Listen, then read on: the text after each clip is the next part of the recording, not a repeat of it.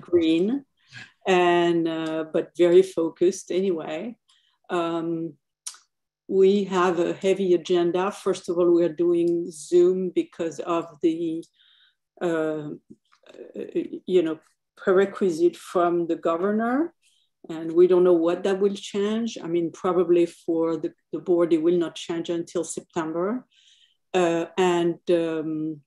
We are so you are being recorded, you're on Zoom, and we have a pretty heavy agenda, so I'm going to try to stick to the time here, and a very interesting agenda. I don't know whether I can see the, do I see, oh, a lot of participants, very exciting.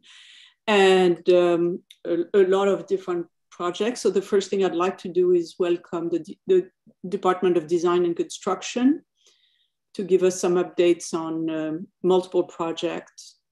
And I'd like that to be no more than 15 minutes and then 5 minutes of Q&A, if possible.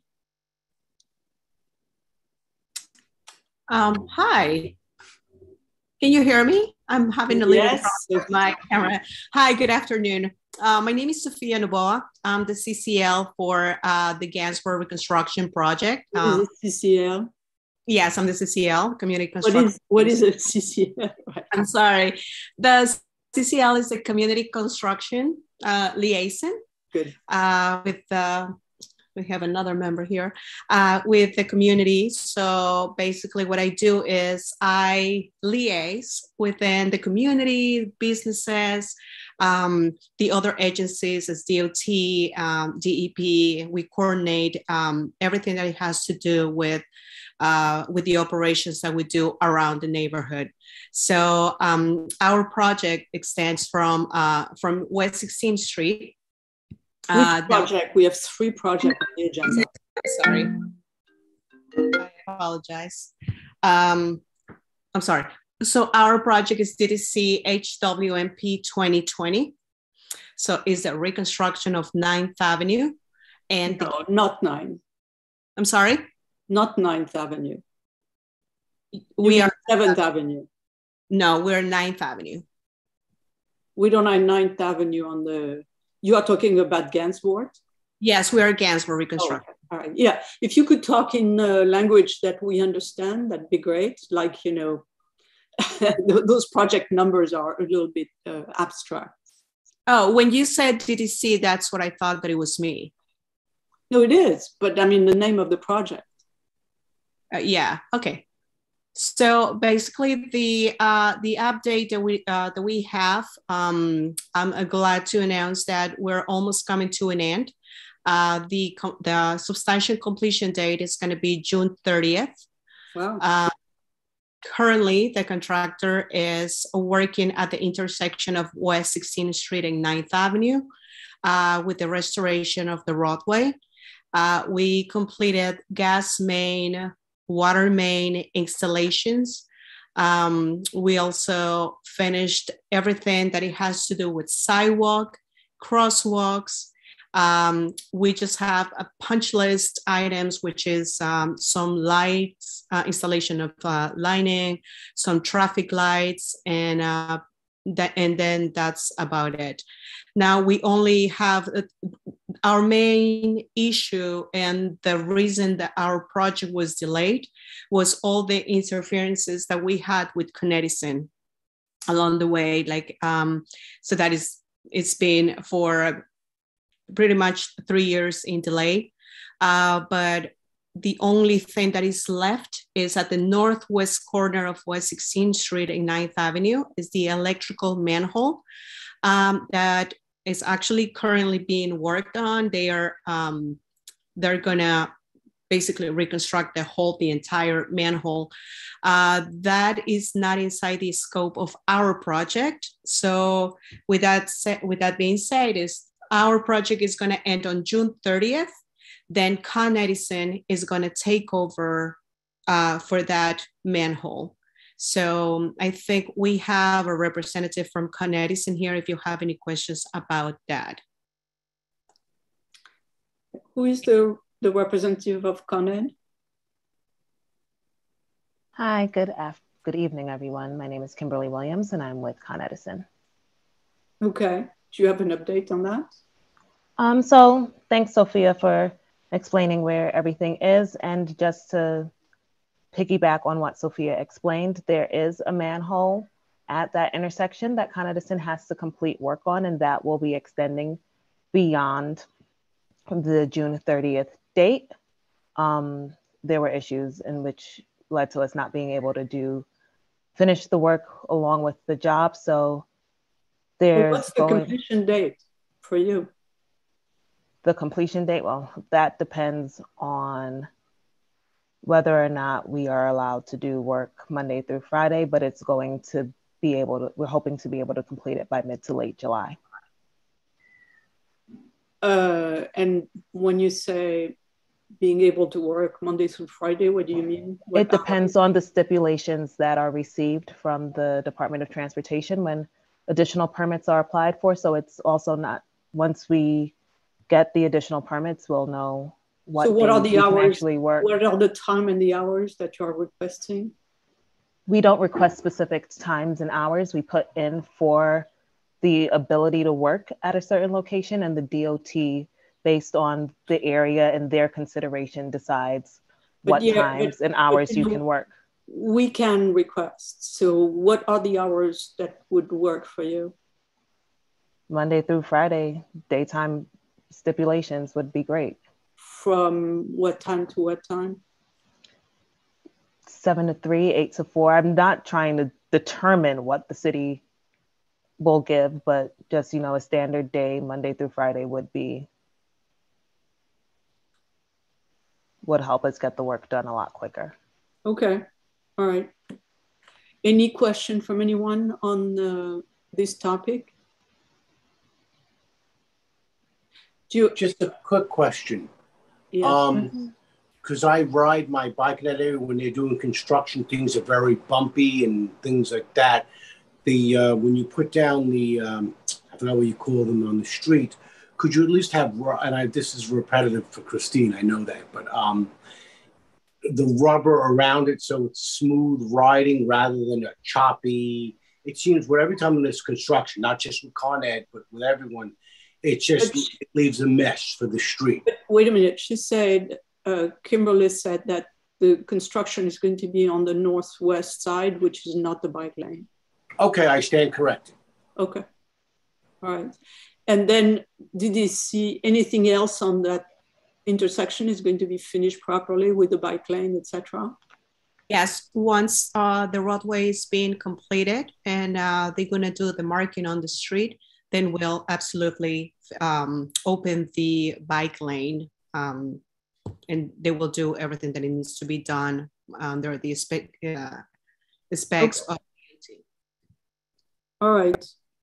So thank you for this update. So what's the next update? We have thanks. 7th Avenue.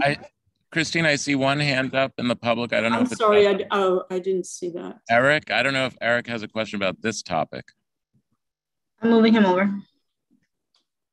I don't see him. How come I don't see him? Oh, hey, sorry about that. Took a second to join. Just my usual whine. If we're going to approve something for Con Ed, I thought it was a usual practice of this board to require that they be caught up on their idling fines. It looks like they owe money on about 70 of them right now. But just going to throw that in there. 68. 68, that's a lot. Okay. I mean, in fact, they shouldn't be starting the job until they pay those, right?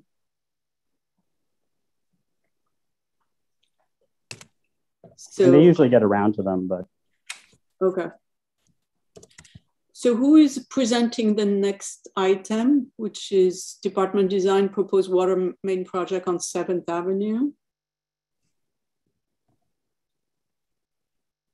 Hi, I'm Zoe Wu. I'm from DDC Design. I'll be sharing the screen for a brief PowerPoint. Thank you.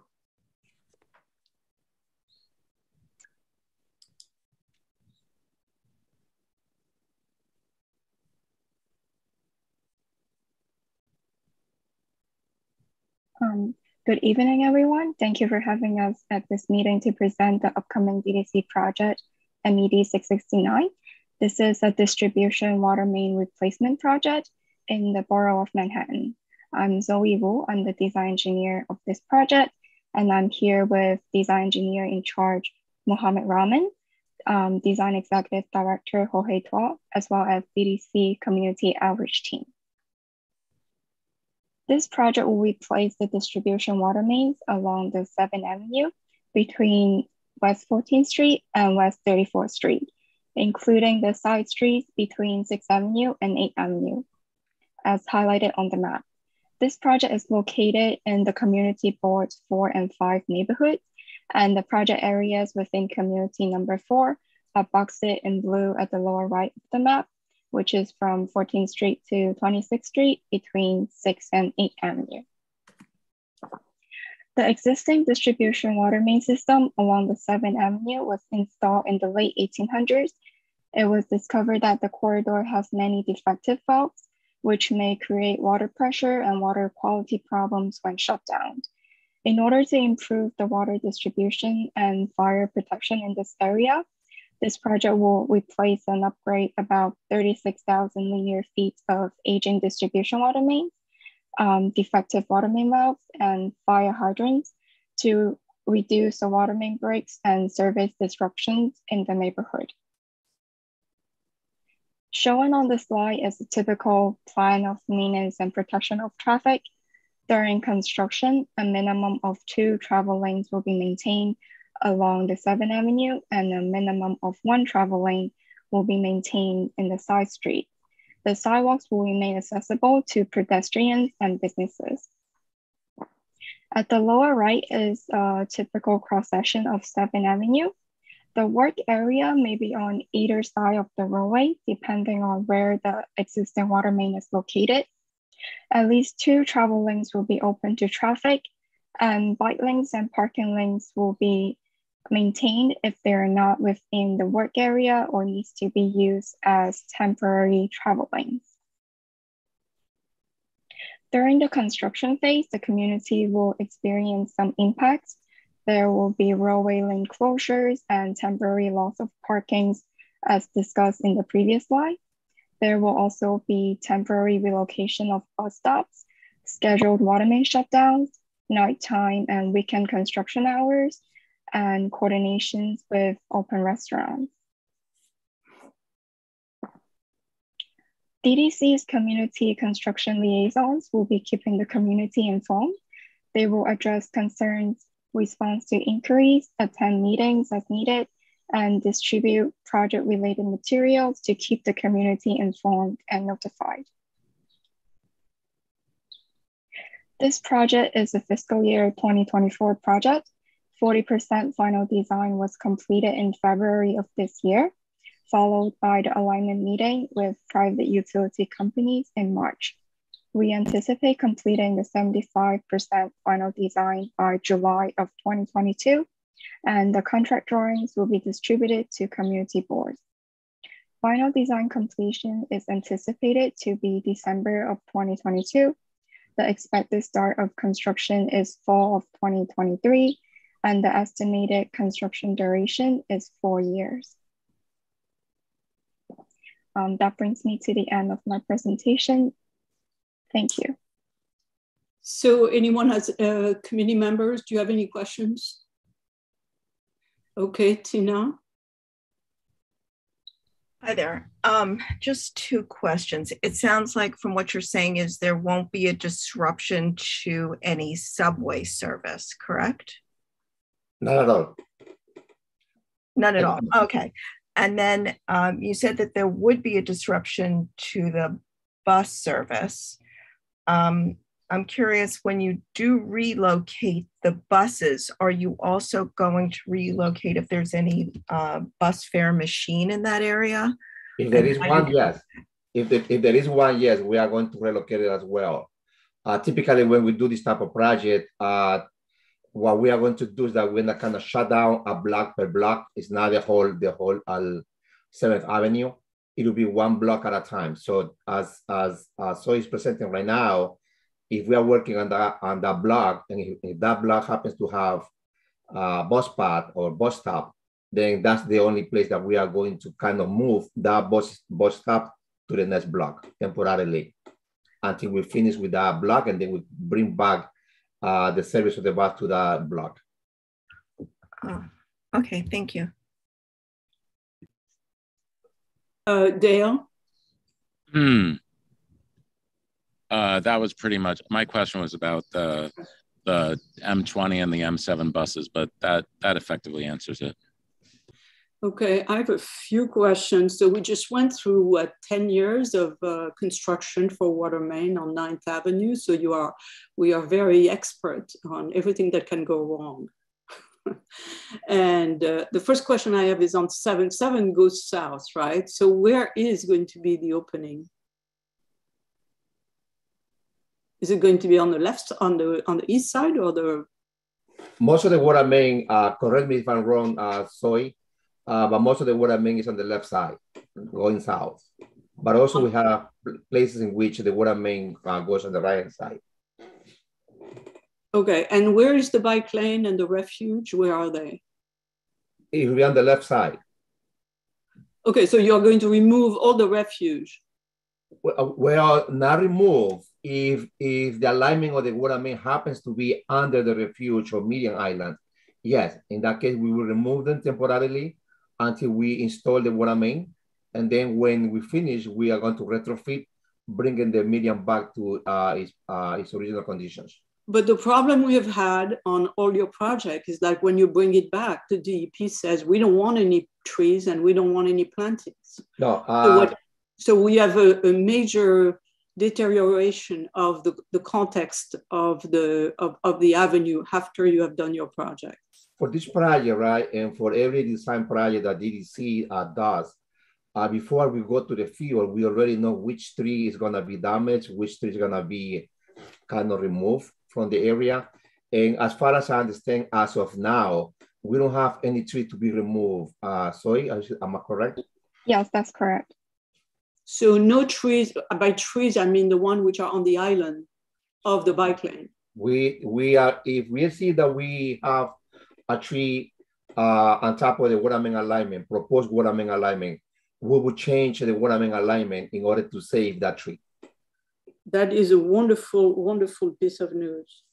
So the water main alignment will avoid removing any of the of the trees. Of the tree, unless is ultimately necessary to remove it, we will do it.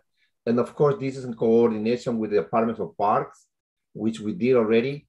But we are not anticipating to remove any tree along 7th Avenue. Excellent. That's really, really good news. The second thing is that, so you're going to do the side streets. What are the hours of operation? Right now, we have not gotten the traffic stipulation given by DOT or CMC, but we are thinking that we are gonna get hours of working nighttime. No. You don't want nighttime? No. What time would you prefer to have this working? It's just the normal daytime hours. Because, you know, this is... No, I don't. That's what I'm asking you. Why do you prefer to have... Why? Because people need to sleep. In the morning, the daytime. Because people need to sleep. So you could have, you know, start at, I don't know, 8 o'clock or whatever and continue until maybe 8. But after that, people need to sleep. All right. So you prefer this project to be built during the daytime? Right. Okay. Yes. We will apply right. For those hours. And then so the 7th Avenue bike lane, while you are doing the project, where is it going to go? We are going to relocate it temporarily again, since we are doing work block by block. We are going to relocate it to the other side.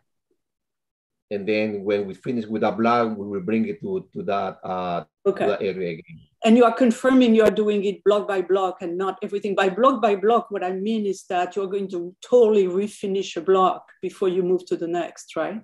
We will do a temporary restoration for the block that we had just completed it.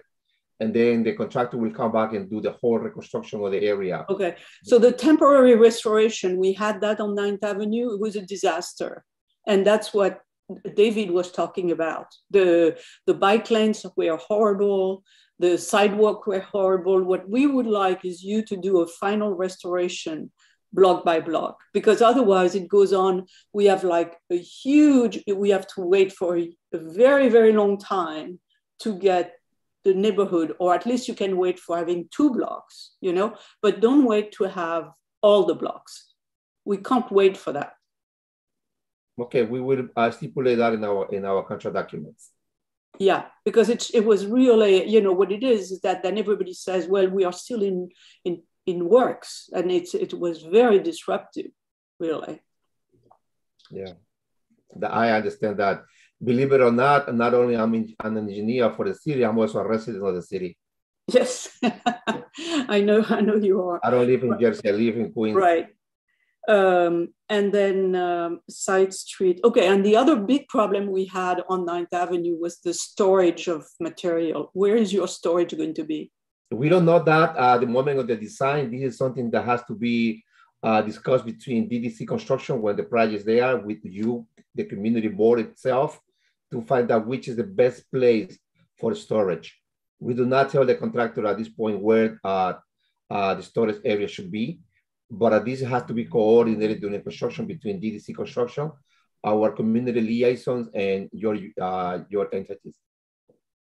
So you're going to come back to us to ask where to put the storage? Yes, we always do. Well, I don't know. For everybody. You say we always do. I don't know whether we did that for 9th Avenue. Oh. This is you have. And so also DOT has a saying also on that because of the vehicular traffic. Right. So DOT construction, DOT, the community board, contractor, will coordinate to see which is the best location for storage. Okay. And it's a lot of good news altogether. But and what are you doing about the businesses along that? Well, like so explained, the sidewalks will be open at all times for pedestrians.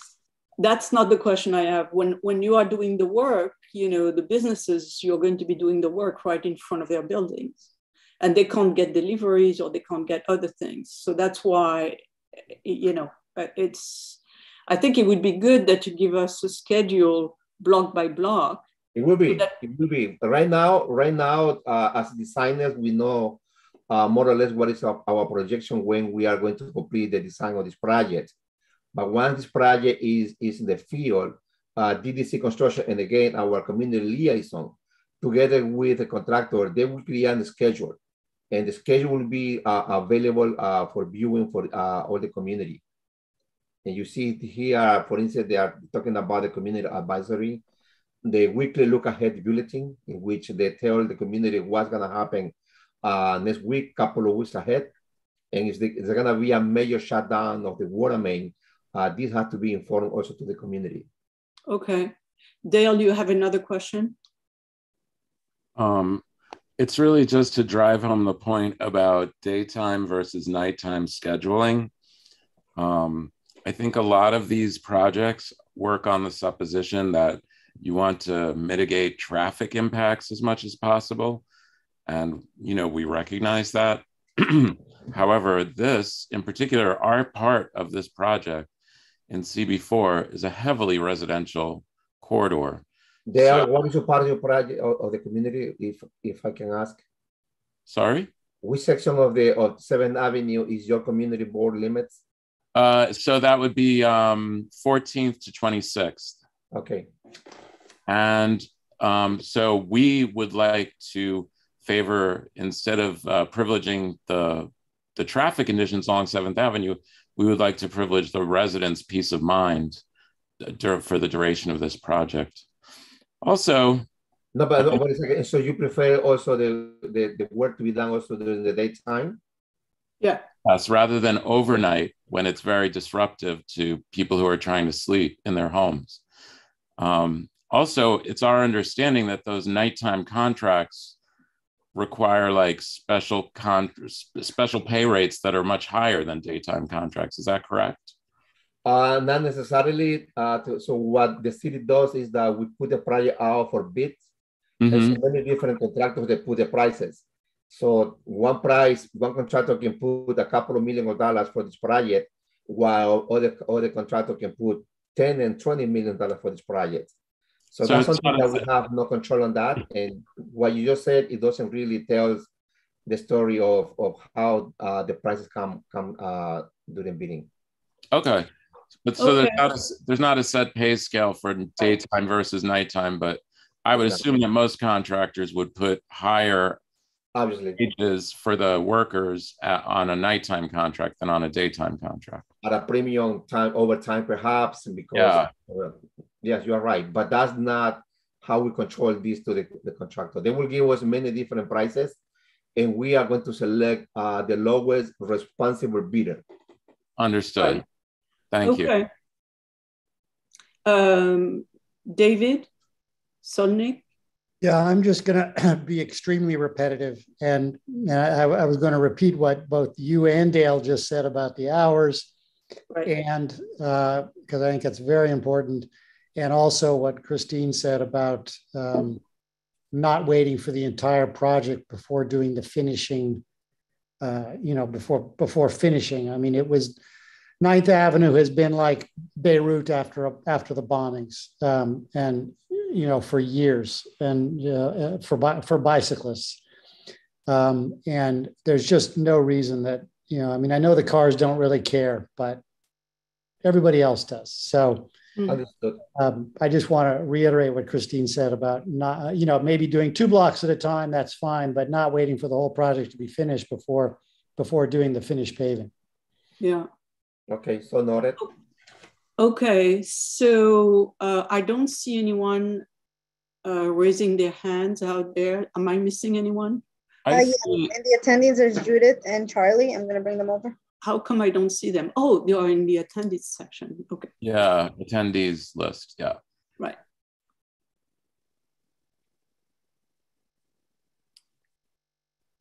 Charlie? Hey, sorry, I was being brought over.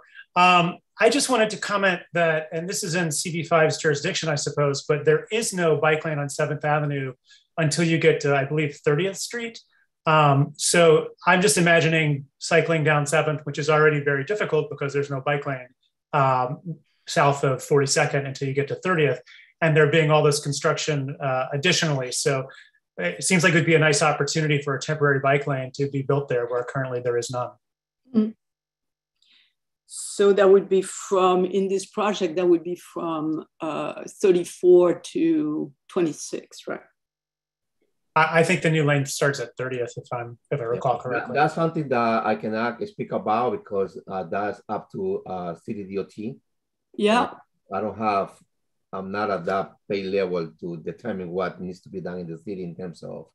But you can talk to DOT. We can also tell them that this comment was made during this presentation. But again, I cannot say, yes, it will be done, no, it will not be done. All I can do is pass this information to DOT and see. Yeah, we understand. We understand. And where's Judith?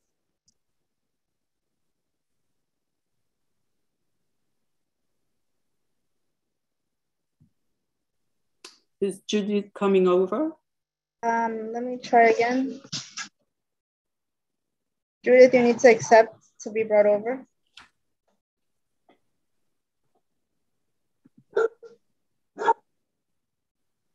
Oh.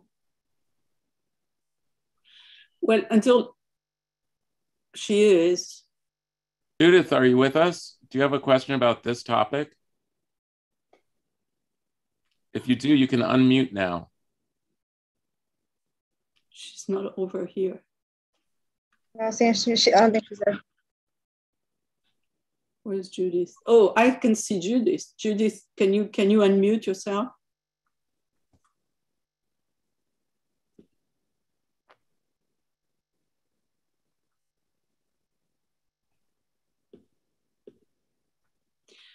Until then, where is David Warren? You had a question?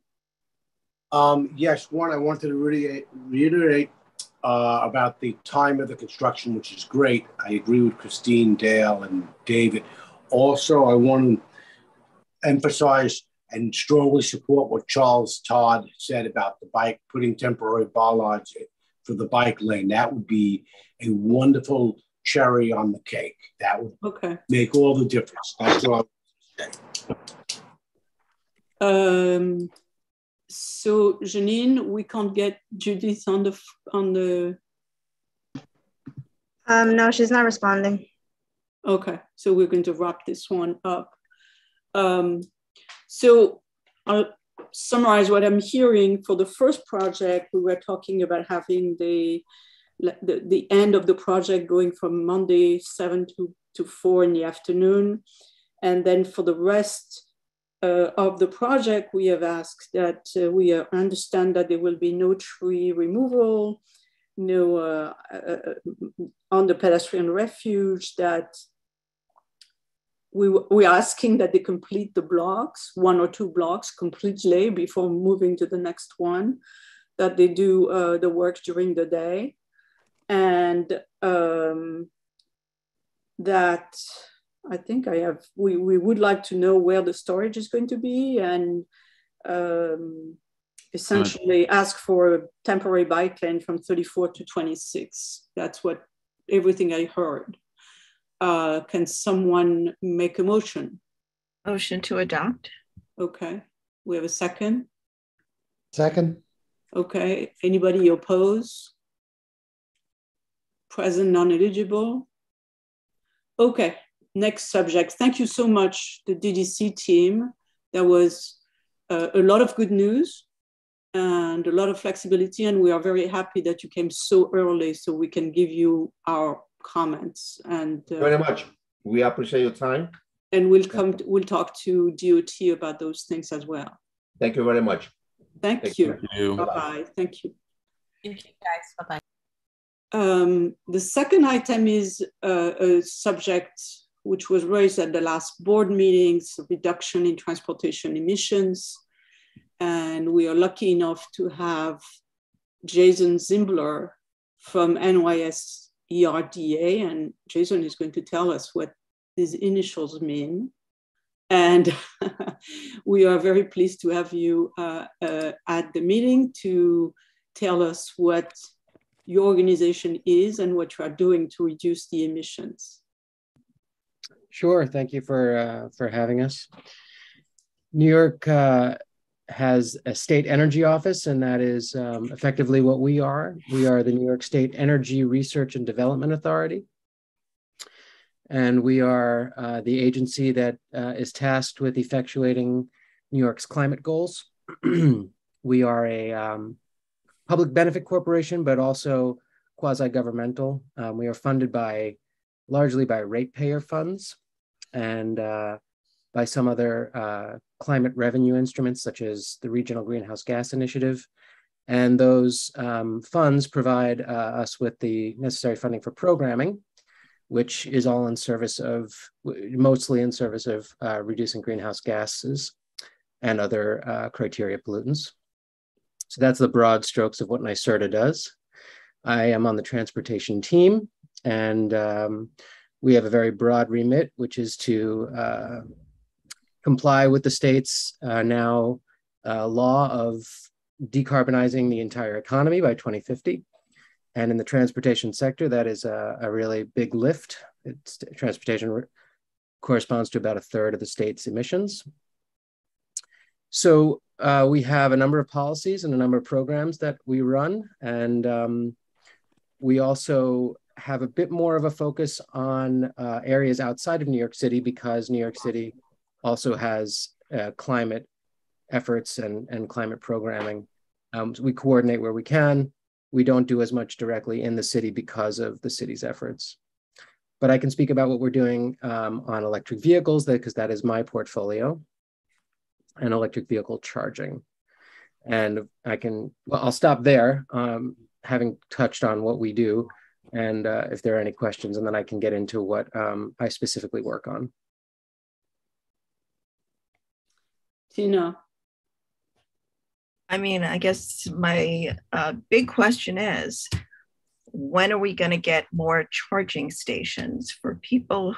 And I don't know if this is the right time to ask it or to listen to the end, but there's a bit of a frustration there's a lot of frustration out there for those who want a car, but don't want a car that uses any pollutants.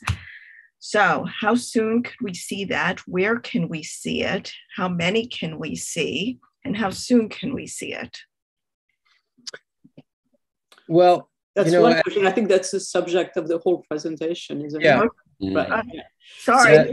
So before you get into that, I had one or two questions myself. So are you involved into the first part of the objective, the goals, which is to really how to achieve the goals, is to first reduce the number of miles traveled so people switch to new modes.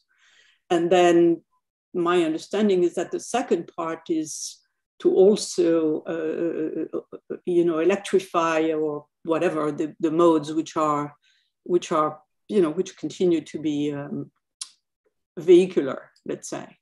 Mm-hmm. Yeah, and that is a key pillar of the strategy, is to try to achieve system efficiency and transportation demand management, to shift mode of travel, to shift time of travel, to use the system more efficiently, to the extent possible to reduce single occupancy VMT, vehicle miles traveled, and try to encourage the use of shared modes or micromobility, things like bikes and scooters or walking, things that are a much lower emissions profile. And then, of course, with the remaining trips that need to be made and the vehicles that exist, to pursue zero emission strategies, whether that's with initially with hybrids or ideally with full battery electrics or fuel cell electrics, as the case may be. Okay. And is your focus on vehicles? Are you focusing on the fleets, on buses, trucks? I focus my sanitation focuses on all of these things. I'm a project manager in the group, and so I have a particular sub-focus on charging infrastructure and deploying charging infrastructure across the state and developing programs to encourage the construction and development of charging stations. So my focus over the last few years has been predominantly in DC fast charging. And would it be helpful to illustrate the differences between charging levels? Are people familiar with? Sure, go ahead. Take it away. So, vehicles can charge at a variety of rates of electricity flow, and you could plug them into a standard wall outlet at 110 volt and 10 amp, and it would take 40 or 50 hours to fill a car with a large battery. But what is commonly used, because cars dwell for a long period of time, is level 2 charging, and that's 240 volts, 30 or 40 or more amps, and that can charge a car easily in a few hours or overnight if it's empty to full. And that is really well suited to people's travel making and trip patterns. The people dwell at a grocery store for a period of time, or overnight, or on a curbside. And so there's a proliferating level 2 is a really important strategy to getting cars, keeping cars full and allowing them to do a lot of their miles on electricity. But not everybody has a dedicated parking spot, and not everybody has a chance to get back to a level 2 plug every night. So there are fast charging plugs that are 500 volts or 1,000 volts and hundreds of amps, and can charge vehicles in as little as maybe 20 minutes and as much as 40 minutes, given current technology, maybe an hour. But that's more in line with, a rest stop on a trip on a highway and stopping for a bathroom and lunch or what have you. And so it's a mix of strategies. It really a charging strategy that is comprehensive, includes both level 2, a lot of level 2, and some fast charging to address longer trips and those without dedicated charging. We have done extensive estimations and infrastructure projections, assessments of what the need of infrastructure is to serve the growing EV fleet. We estimate that there's going to be, right now, we just crossed 100,000 EVs in New York State as of maybe the last 2 or 3 months. It's a nice milestone, but barely a dent in the 10 million vehicle fleet of New York State. And of all vehicles on the road, of all classes and duty cycles. And we have a commitment, or we share in a commitment with California to have a large sum of vehicles on the road by 2025. The New York portion of it is about 850,000 vehicles. So in the next 3 years, with aggressive growth, we could get there, but we have to get from 100,000 to meet our targets, 100,000 vehicles electric now to 800,000 or so in 2025. We have used that number, that target of vehicles, to back into some number of targets of charging stations that are necessary to serve that demand of that number of vehicles. And so this is a mix of fast chargers and level 2 chargers, and it's a mix of chargers in different locations. That could be, so I'll focus on non-residential, because that's really what I think about. Residential chargers are, people's garages or people's, homes are another key element of it, but we don't have it. We don't focus our program design on that. People are going to install chargers when it's right for them. If they buy an EV in their homes, if they have the ability to do it. We focus on public charging because that's what needs more public attention and public subsidy. We think that the number is in the neighborhood of 50,000 level 2 plugs to meet the vehicle target of 850,000 EVs. And that would be a mix of workplace chargers that wouldn't necessarily show up as a public charger, but are very key because people drive to work and their car sits there for this 8 hours or so that they're at work and they can fill up. That could be a really good strategy for somebody who doesn't have home charging, but goes to work every day and can choose to switch to an electric vehicle because they have a dedicated plug point. So workplace chargers are important. Public chargers, those on the curbside, those at supermarkets, those malls, movie theaters, libraries, the places where people go and stay for more than an hour or half an hour even. And then the number of, so about 50,000 level 2 plugs divided between workplace and public, and then another 3,000 or 4,000 DC fast chargers in New York State. I'm talking about statewide numbers right now.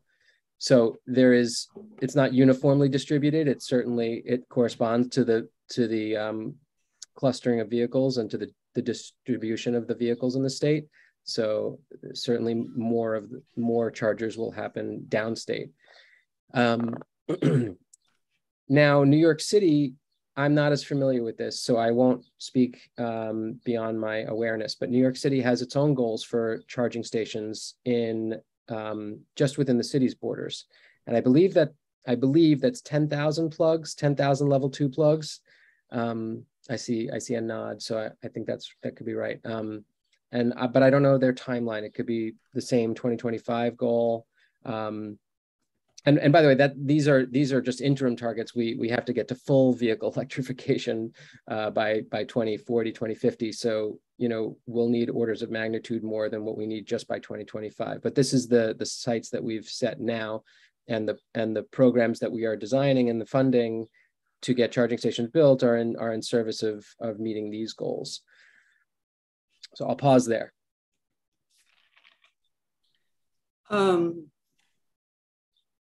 Dale. Okay. Thank you for the overview.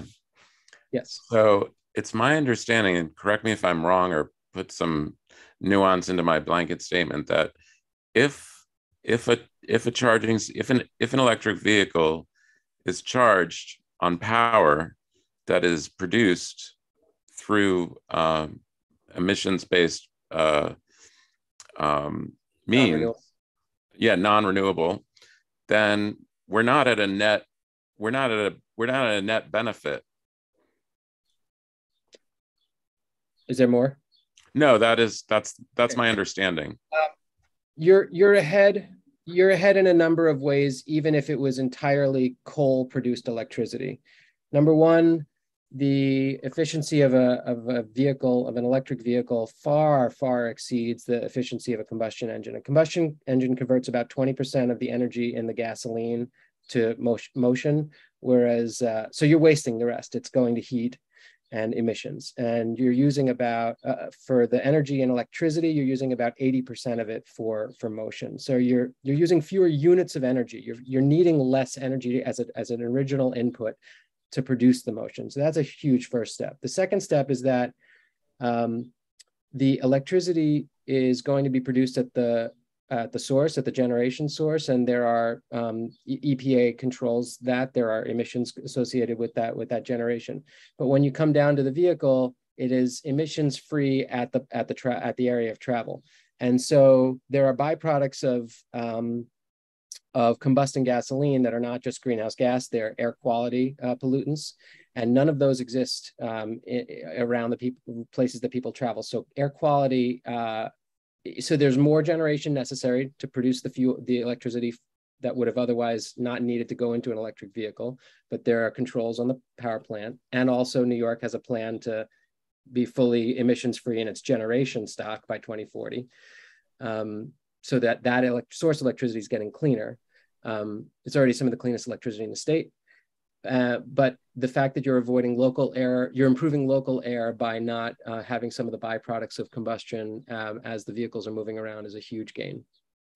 Got it. Thank you for putting some significant nuance on that.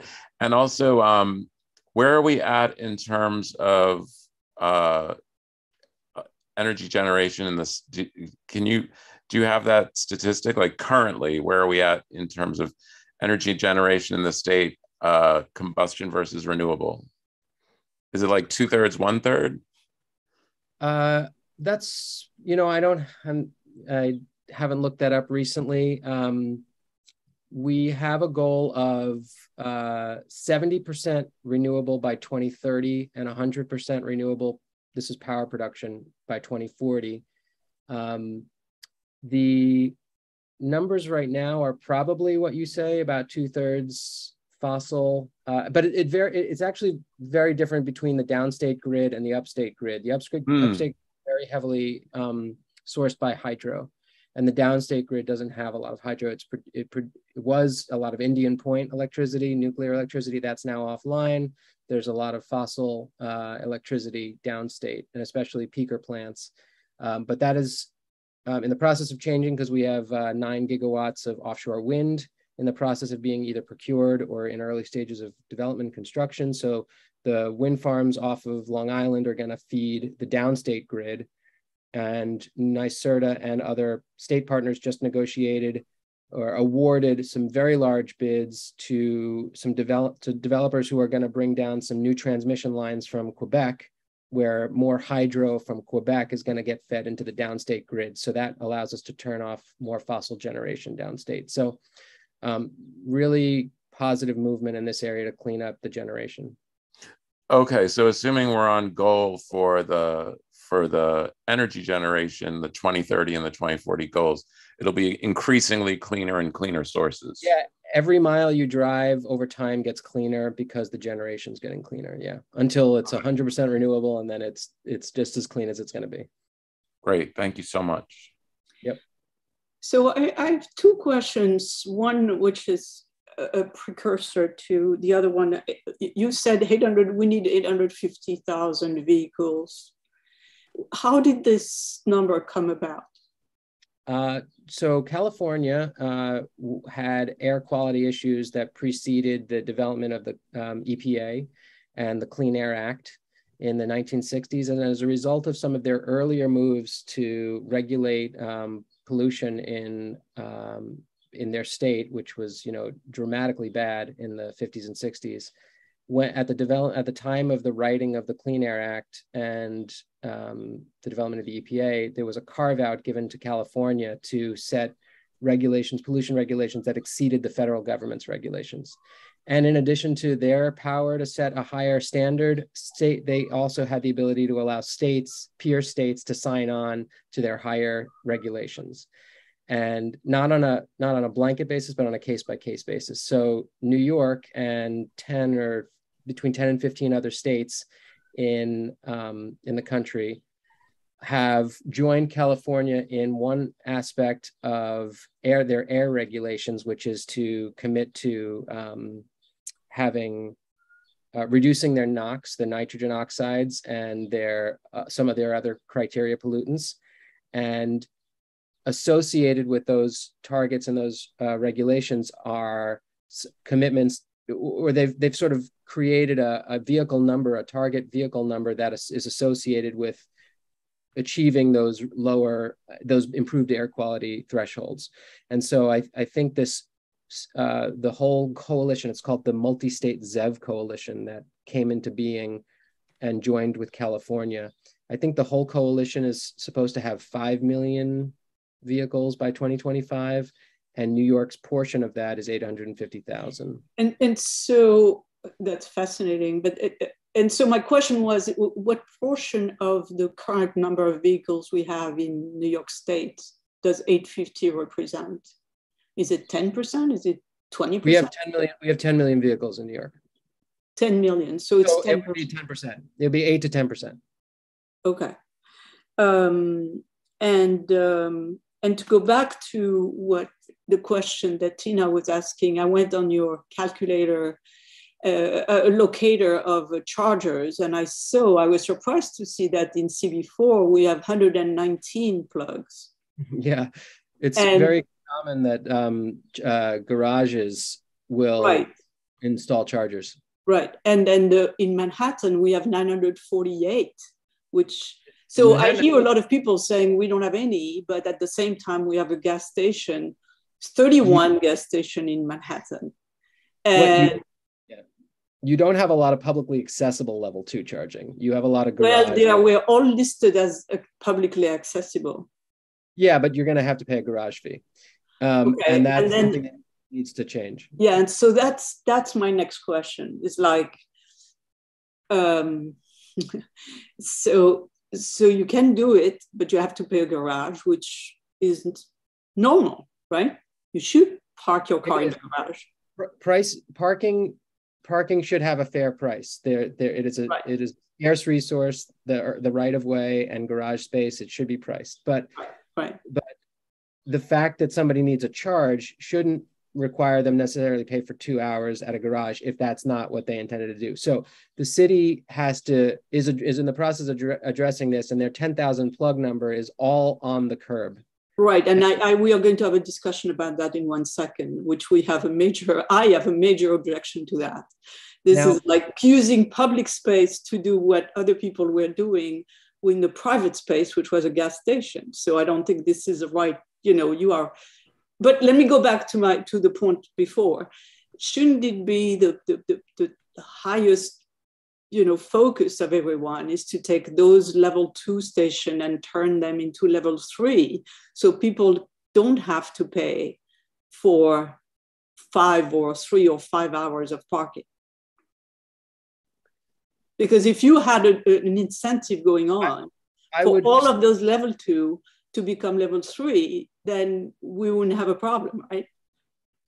No, it does not change the situation, because cars are.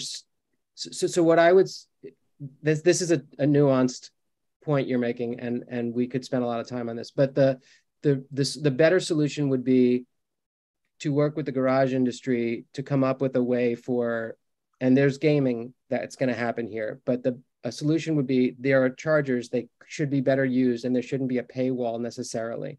So there should be a way, and some of our colleagues in the government have been working on some of this by setting some restrictions for funding, that the garages shouldn't necessarily require an hourly charge on top of the fair price of the electricity.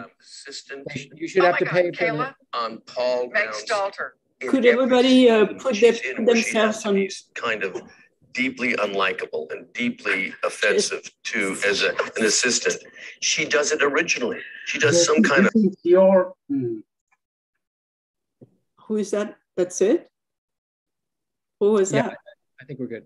Okay. By opening up those stations to people who are going to pay for the electricity just as they would for the gas, but not for having to pay for the parking, is a big way to move that forward, so that there's those spaces can no longer be used as to earn revenue for parking hours, but they open up as charging resources, and maybe there needs to be some additional, fee to the garage for that service. But that is a way to open up plugs. Now, the challenge with what you're talking about is that the level 3 plugs and the fast charge plugs are between 10 and 20 times more expensive than the level 2s. Right. And the capital cost is one barrier, and the additional electricity service is significant. The interconnection costs and the additional service are another significant barrier. So I wouldn't say that, we've worked with researchers to look at where fast charging needs to be, especially in the context of how we electrify ride-hail fleets and taxi fleets, and understand where they are going to get their charging. It's not necessarily in Manhattan, and in which actually parallels the gas station situation. It's more likely that they're going to be in the inner ring of the outer boroughs, where land is a little cheaper, where people are going to dwell more, where it's going to be less costly to upgrade, have significant upgrades in the electricity distribution system. But I would argue that, I think I agree with you. I would argue though that the situation in Manhattan of having essentially a gas station on the sidewalk is not desirable, because a number of things, because they are pedestrian, because it's using a public space. And I don't know why we should be using public space for essentially an activity which is a private activity, which is to drive a car. And second, once you have installed those, let me finish. I'm not done yet. And once you have installed those stations, those chargers, if people want to come and install a bike lane or a bus lane, there is going to be tremendous pushback on that. So that's where you have a tremendous friction with the other objective, which is the larger objective of getting people out of their cars. And I think that, putting the chargers on this, I think there should be a tremendous amount of incentives given to the garage and funding, etc., to convert to number 3. To charging number 3, so that they are equipped to give what needs to be to give what needs to be done, and so that it doesn't go in a place. And because anyway, that's my the thing we are very concerned is, like, what's going to happen when you go to a precinct with all an NYPD and they have 70 cars there and they all want to have their charger. What are we going to do? We have concentration of people in the wrong place, which are taking space away from, bike lane, bus lane, pedestrians. And by funding those chargers on the sidewalk in Manhattan, I agree that maybe outside of Manhattan, that's not an issue. You have wide sidewalk, it's wonderful. But I think there is a real issue. So, Viren. Yeah, I just want to quickly clarify, Christine. The curbside charging stations do not take up that much room. They're in fact smaller than Link NYC kiosk. Which are terrible. Those are terrible, but the sort of charging stations are much smaller in footprint. That's true, but why would you put something on the public space that is today a private transaction? That becomes a kind of, Christine, that becomes a kind of negotiation in a way, right? What is the benefit? If we are willing to give away the parking lane for private businesses like restaurants to benefit from it, maybe there's a way or mechanism that you could think about where people who are charging their cars by the curbside actually end up paying a partial fee for it, or something of that nature. So that becomes the kind of mechanism as to how you negotiate a kind of larger public benefit. But in terms of actually occupying too much space, they are much smaller. No, but if you want to put a bike lane there, you're not going to be able to do that. No, but this will be on the sidewalk, not off the sidewalk. It doesn't have once you have the thing on the sidewalk, you cannot charge a car which is outside of the bike lane. So that doesn't work anymore. What I'm saying is that there is a conflict between those two concepts. Bike lane would be a conflict, but why would you want to put charging station by the bike lane? Well, you don't know whether you're going to need a bike lane tomorrow. And the way we plan our bus stops, we don't put them by the bike lanes precisely for the same reasons. So it becomes a kind of coordination and planning issue and design issue. It's not unachievable. No, I just think that you had if you had a car, you had to park the car, and having the car on the lane is not a good model. I mean, we have said that over and over again. And so locking those cars with a charging here is not necessarily a good model. But that's my... No, I agree. But I think it's a planning problem. It's a planning and design problem much more than you and I kind of deciding what's right and what is wrong. So in other words, it's a much larger sort of coordination issue in terms of planning for new infrastructure for the city. Yeah. That, that's what I'm saying. Okay. David.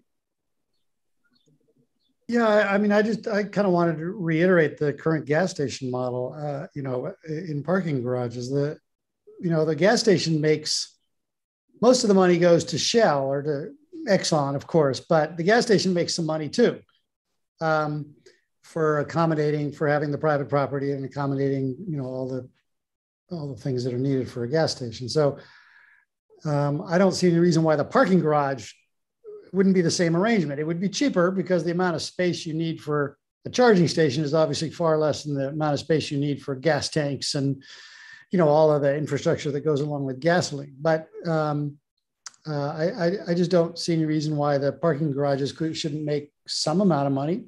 Some percentage of the cost would go to the garage, and that would incentivize them to have them. And that's where we want cars parked. That's where we want to encourage cars to be parked. So it seems like a no-brainer. I mean, the gas station in this case is the best model for electricity. You're just a different fuel.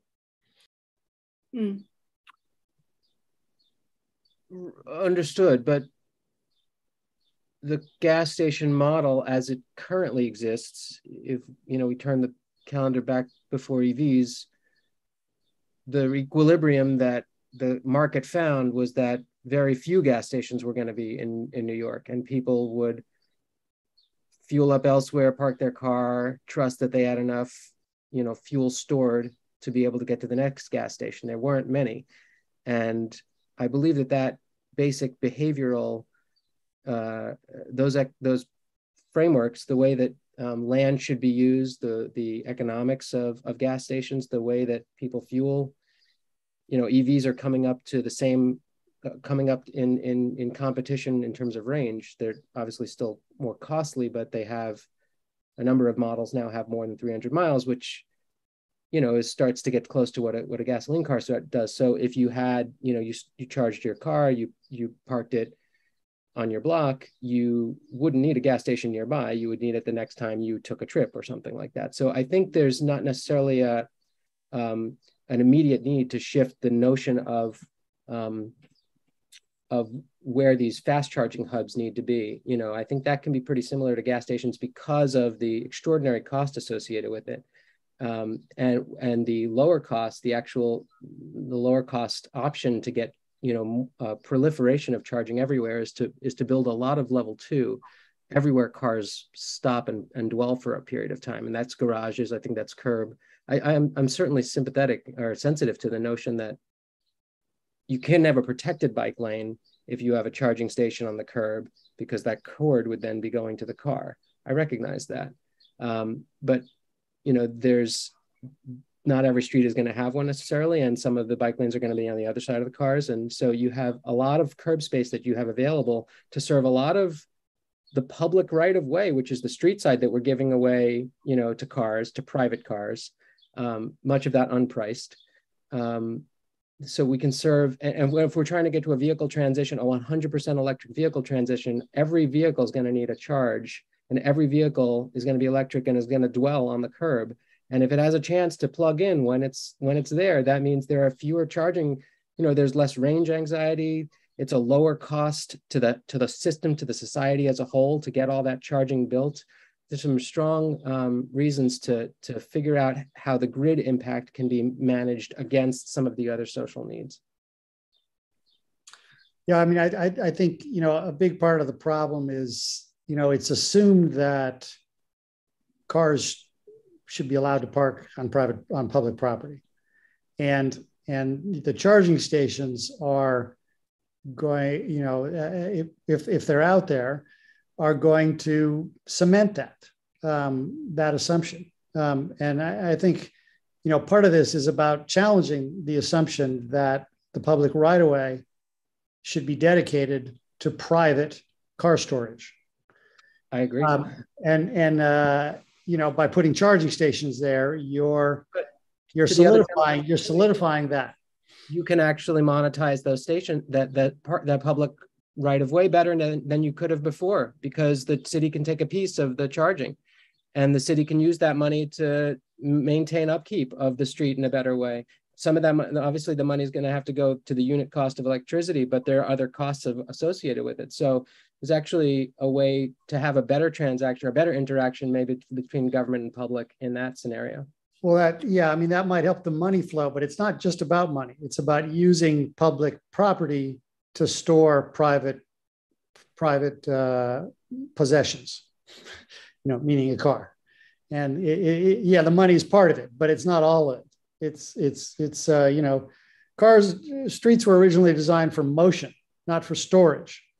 Right. And you're incentivizing more storage of private property. I don't think that this could be, I would disagree respectfully. I don't think we are incentivizing more storage. I think all the storage has already been allocated, and we've made the decision as a society to allow a lot of free storage of vehicles.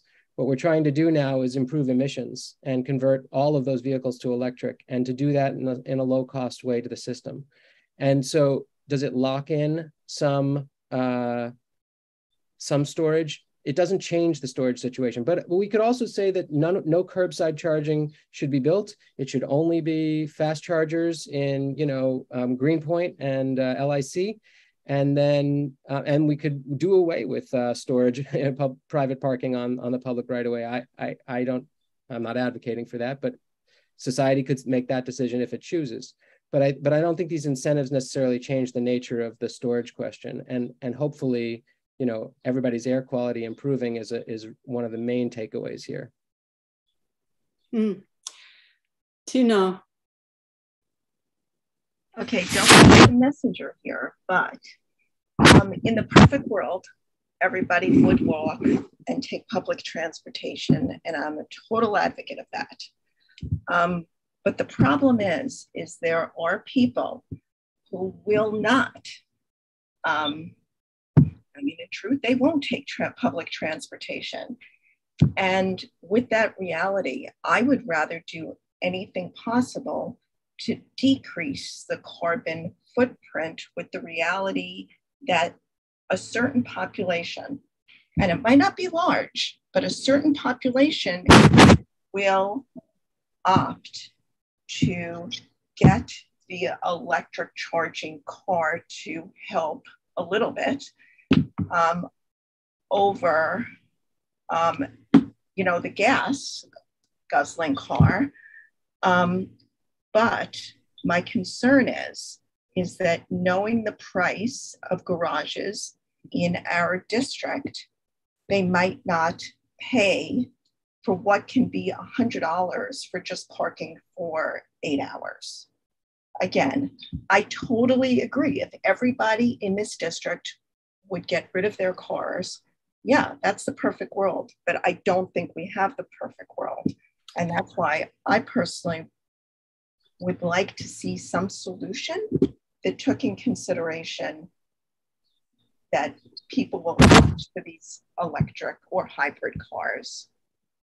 I think we all agree that having electric cars is very good, right? So I don't know that anybody disagree with that.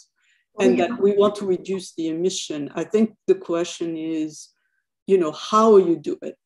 Right. More than anything. And what you are saying is that the garage is way too expensive because it's 4 hours. And, if I were in charge, I would say, okay, let's put all the money to get those garage to be equipped for level 3. Like we had the presentation about the Gravity company, which is going to do level 3. And that seemed to be the perfect, intelligent way to do it.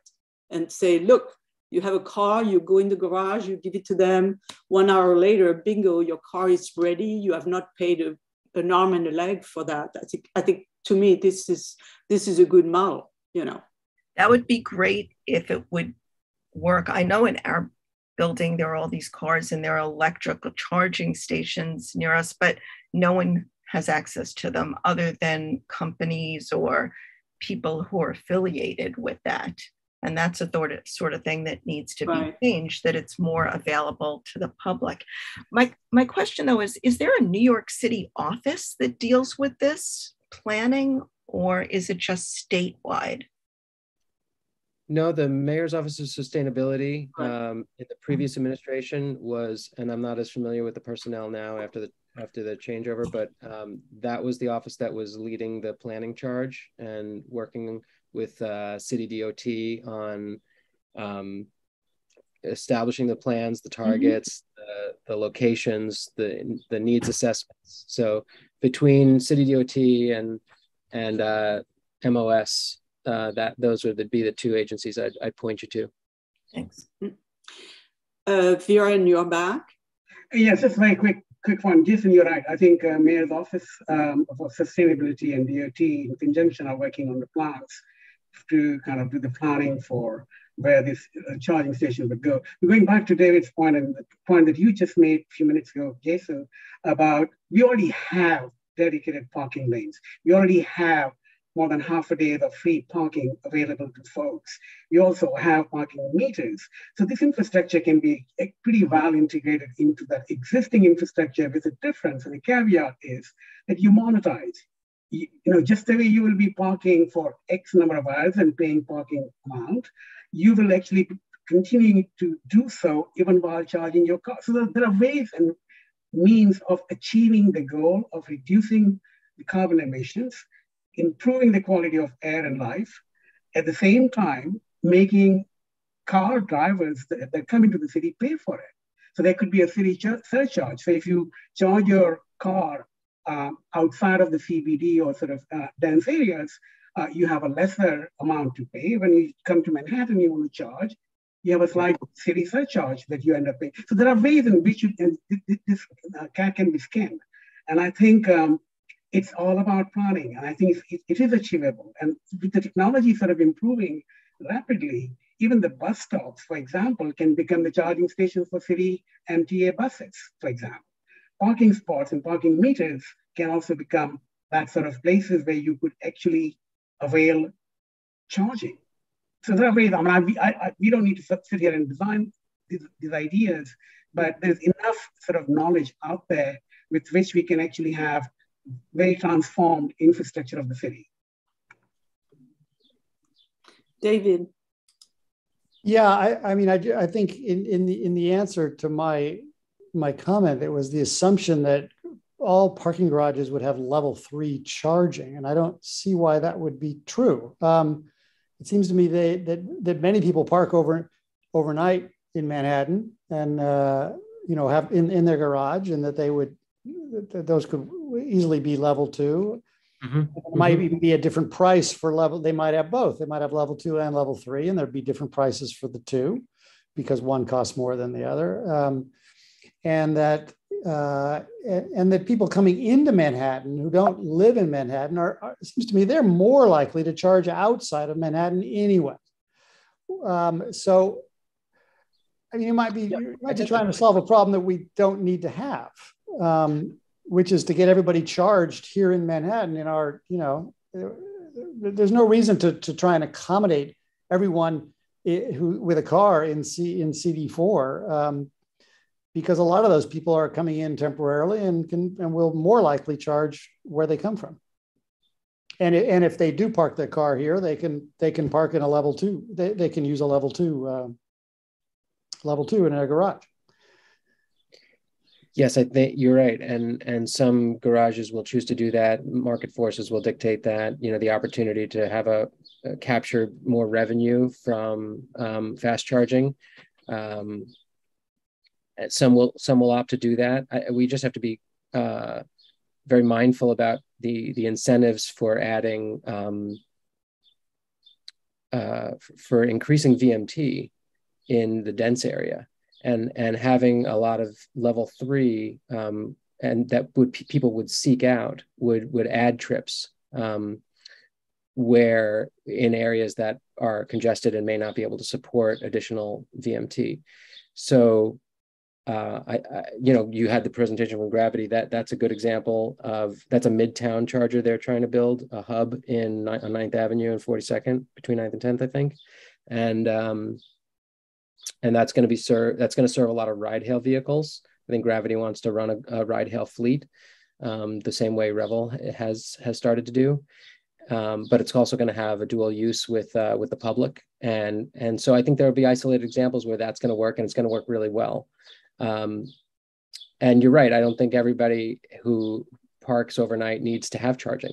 But if you're thinking about how to get all of these vehicles electrified and all of these miles served on electric mobility, you have to think about the total system cost, and especially as you're designing an incentive. And you look at the ways in which you can serve the needs of the charging need in various implementations and various deployment strategies. And so we know that a wider availability of level 2 is beneficial, and with a little modest amount of fast charging, and that's been proven through a number of research studies. National labs have looked at this extensively, and we follow some of those best practices. So bottom line, there is going to be level 3 in Manhattan, in the urban core.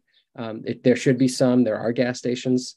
There should be a fair amount of level 2. It's good in garages because it's doesn't impact the right of way, but adding some in the right of way is a good thing too, because this is where the people expect to park, and people, if they don't have a dedicated parking spot, they are reluctant to go electric in the first place. And so if you can provide more charging points, people have more confidence to.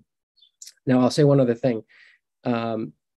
Conductive, plugging a vehicle in with a wire is not the only strategy. There's technology development happening in the inductive space, where wireless charging happens. And so you can put wireless charging pads underneath parking spots, and that wouldn't present cords going between the cable and the vehicle. And you could have that on the, separated with a protected bike lane on the curb, and then the vehicles with inductive wireless pads underneath. So there's other technology maturation that's still happening, and so there are a number of ways that this could go.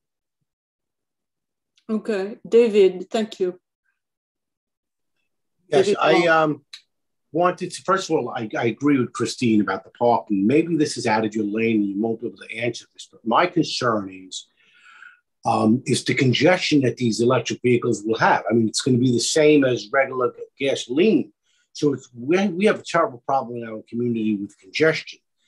If that's in your lane or you've done some studying, what's your take on that? Because just because the vehicle's electric, it's not going to reduce congestion.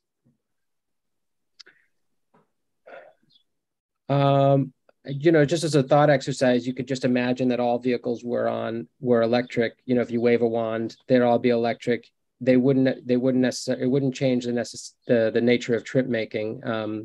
If electric vehicles had a 300-mile battery or range, they don't need special extra trips for charging. They don't behave differently than combustion vehicles.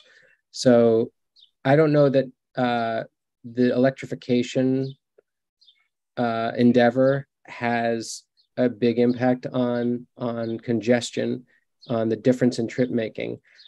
In that, early technology, early versions of EVs have very short range. They probably have to make more trips, but now the ones that are coming to market are, 300 miles and more. So ultimately, I don't think that it vastly, I don't think that there's a big impact to congestion.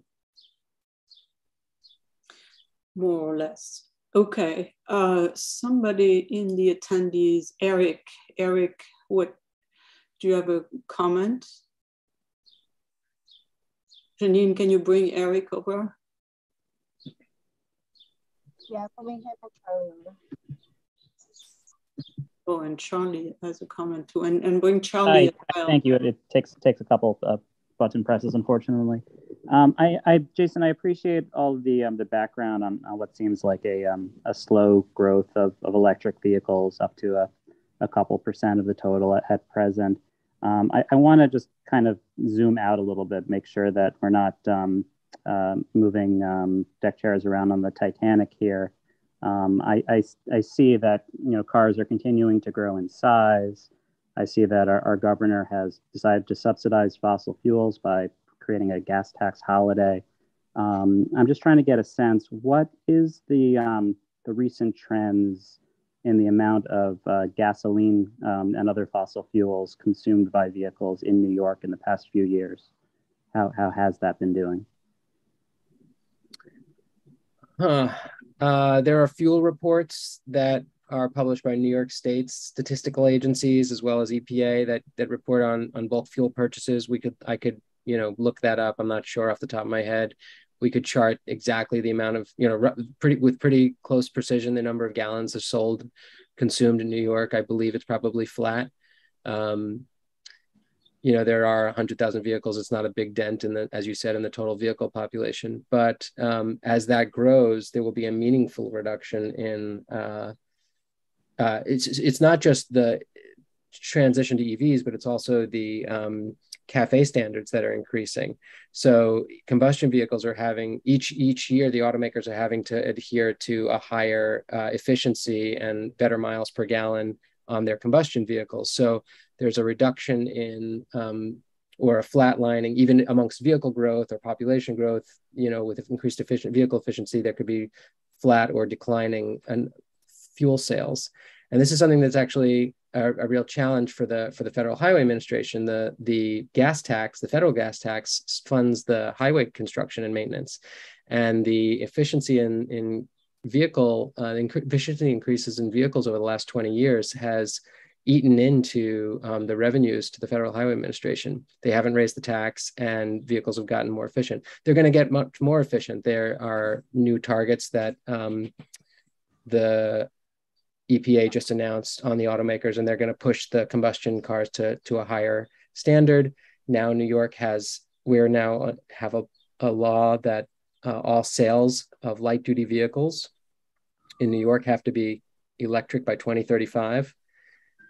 And there's a ramp, it's not a light switch. So by 2026, it starts the ramp. So every year it's going to increase. Well, I mean, anything that far out, I don't trust it's going to happen after we saw what happened with even congestion pricing on a shorter time frame. But so that's why I'm asking about the trends now. But it sounds like your understanding is it's pretty flat.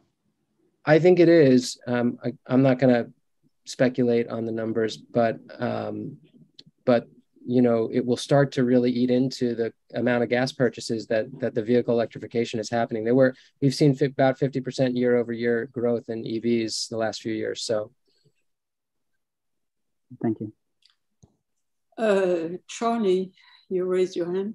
Yeah, I just wanted to echo what Christine said and what some of the other committee members have said about free private storage for personal vehicles, and that's something that we want to discourage. And I just wanted to point out that in Hell's Kitchen and in much of Community Growth 4, so much of the parking is alternate side parking where people are storing their vehicle for free and they're moving it once a week, or I guess soon twice a week, and they're moving it for 10 minutes and then they put it back. And maybe they go to on a weekend getaway once every 3 months or something. But just in terms of they're not having a daily need to charge their vehicles because they're storing their vehicles for free on the street and moving them 20 feet once a week. Mm. Yeah, and in fact, if you electrify the curb, you can establish potentially better behavior on that too with idle fees. And, once a battery is full, there could be maybe a 10-hour grace period where there's no cost, but then eating up that plug, not keeping your car there would have an escalating cost, or I'm not sure what the mechanism would be, but you could imagine establishing rules that would say that the curb has to be better, serves the public better by having more churn, and increasing and adding plugs could allow you to establish some of those policies and rules. Jason, I have another question. So I'm surprised that there is not more attention on, the fleets and the trucks and the school buses and sanitation and, the fleet of the city. And is that something that people are paying attention to rather than just individual cars? Because, as you can guess by now, I don't care about the individual car, but really, all these fleets are things we are going to need, right?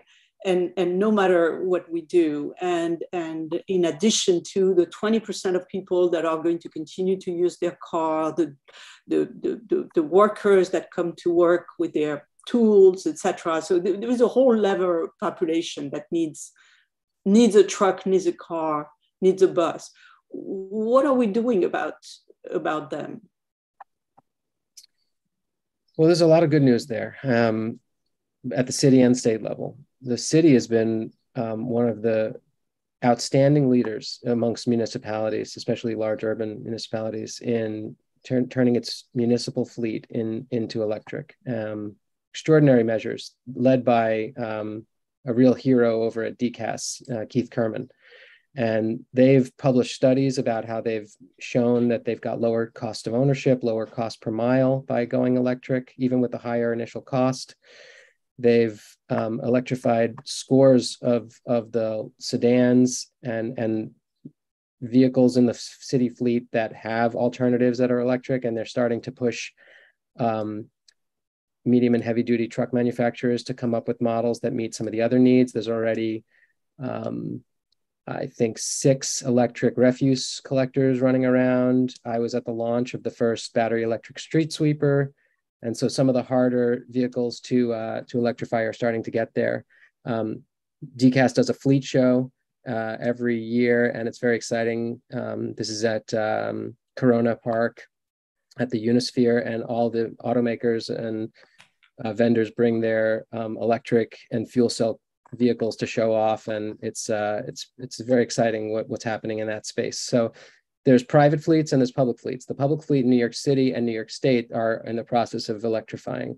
New York City's been really a leader on this. On private fleets, that goes to incentives, and those a small business may not have the capital to upgrade their truck.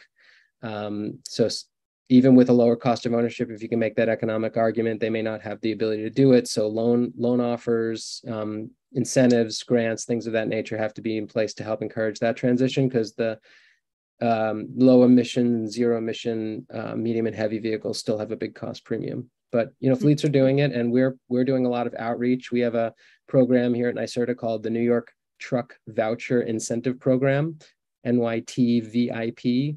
And that provides, that covers the entire incremental cost between a diesel vehicle and an electric vehicle. So when a private fleet is ready to make that purchase of a new vehicle, they can choose an electric, because we'll erase that cost differential. And things like that have to continue to happen. Jason, so I'd like to wrap it up, and thank you very much, Jason. That was a whole education, and on a hot subject where we are not all in agreement.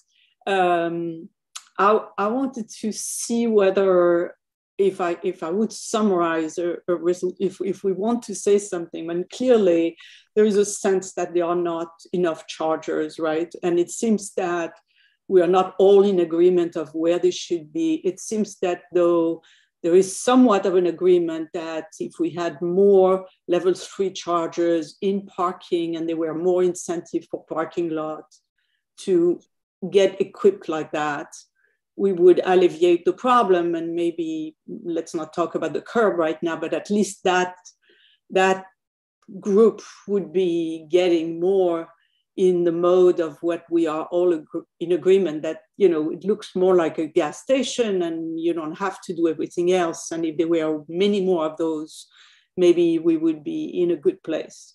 So I don't know whether everybody is in agreement. I mean, I would say that we would want to have those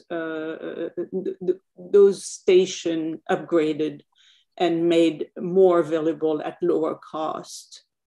And that I wouldn't go any further than that if we wanted to have a letter going to your organization or the DOT or anything. And if we don't want to, then we don't have a letter, that's fine. I mean, I would just suggest some language instead of because I mean, are there hard costs already associated with these charging stations, or is it maybe just a more equitable access to high-level charging? Yeah, I share that goal 100%. And I didn't talk about this, but there's I'll be brief. There was a program that was approved by the regulator in the New York Electric and Utility Regulator in 2020. It's called the Make Ready program, which provides cost relief for electrical system upgrades to serve charging stations. They provided about $500 million for this to all of the large utilities in the state, in accordance to their service territory populations. So Con Ed got their piece, and they have a number of plugs, charging stations that are associated with that funding. It doesn't provide money for the charging stations themselves. It provides money for the upgrades. Con Ed's had their doors knocked down with applications for charging stations, level 2 and fast charging level 3. There's an enormous amount of charging in the pipeline. That's real. I'm in conversation with Con Ed all the time, and they've got a lot of applications for that Make Ready funding and projects that are in various stages of development. And there's more money that's going to continue to get rolled out through 2025. So there is more charging coming to New York. It's of every type of variety, and it's in different locations. The charging stations, they're getting fast charging applications. They're more in Brooklyn and Queens than there are in Manhattan, which is reflective of the cost to build and to operate. But there's a lot of level 2s coming, and that's from private developers. There's also the city's efforts to do more. City's done fast charging hubs. They did one in Essex and Delancey. They did another one in Williamsburg.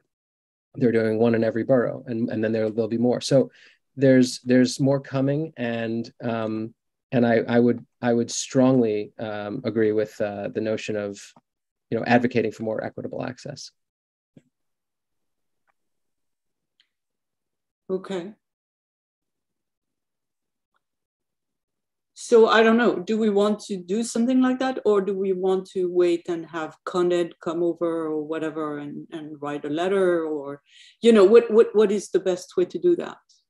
I'm open to suggestion. Tina, you were raising.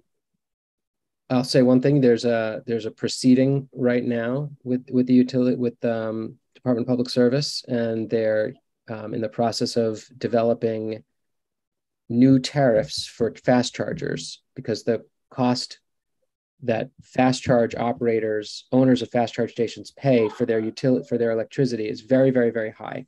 That's why there aren't as many of them as we'd like. So there's a proceeding right now in which they'll eventually come up with an order creating new tariff structures that will lower the cost. That's going to, this is something that you can tune into and subscribe and follow. And there's going to be a public comment period when the proceeding produces its white paper, which is going to be its proposal. And that is a really good opportunity to weigh in and provide some thoughts on the record for an important ongoing proceeding. I can give you the Jason, would you be able to forward us those details to the office so we can? Yeah. Yeah, that'd be really helpful. But going back to Tina, you had I was going to say I would make a motion to write a letter, but that's not necessarily committable as to location. But I don't think anybody's. I wouldn't even know what to say about that.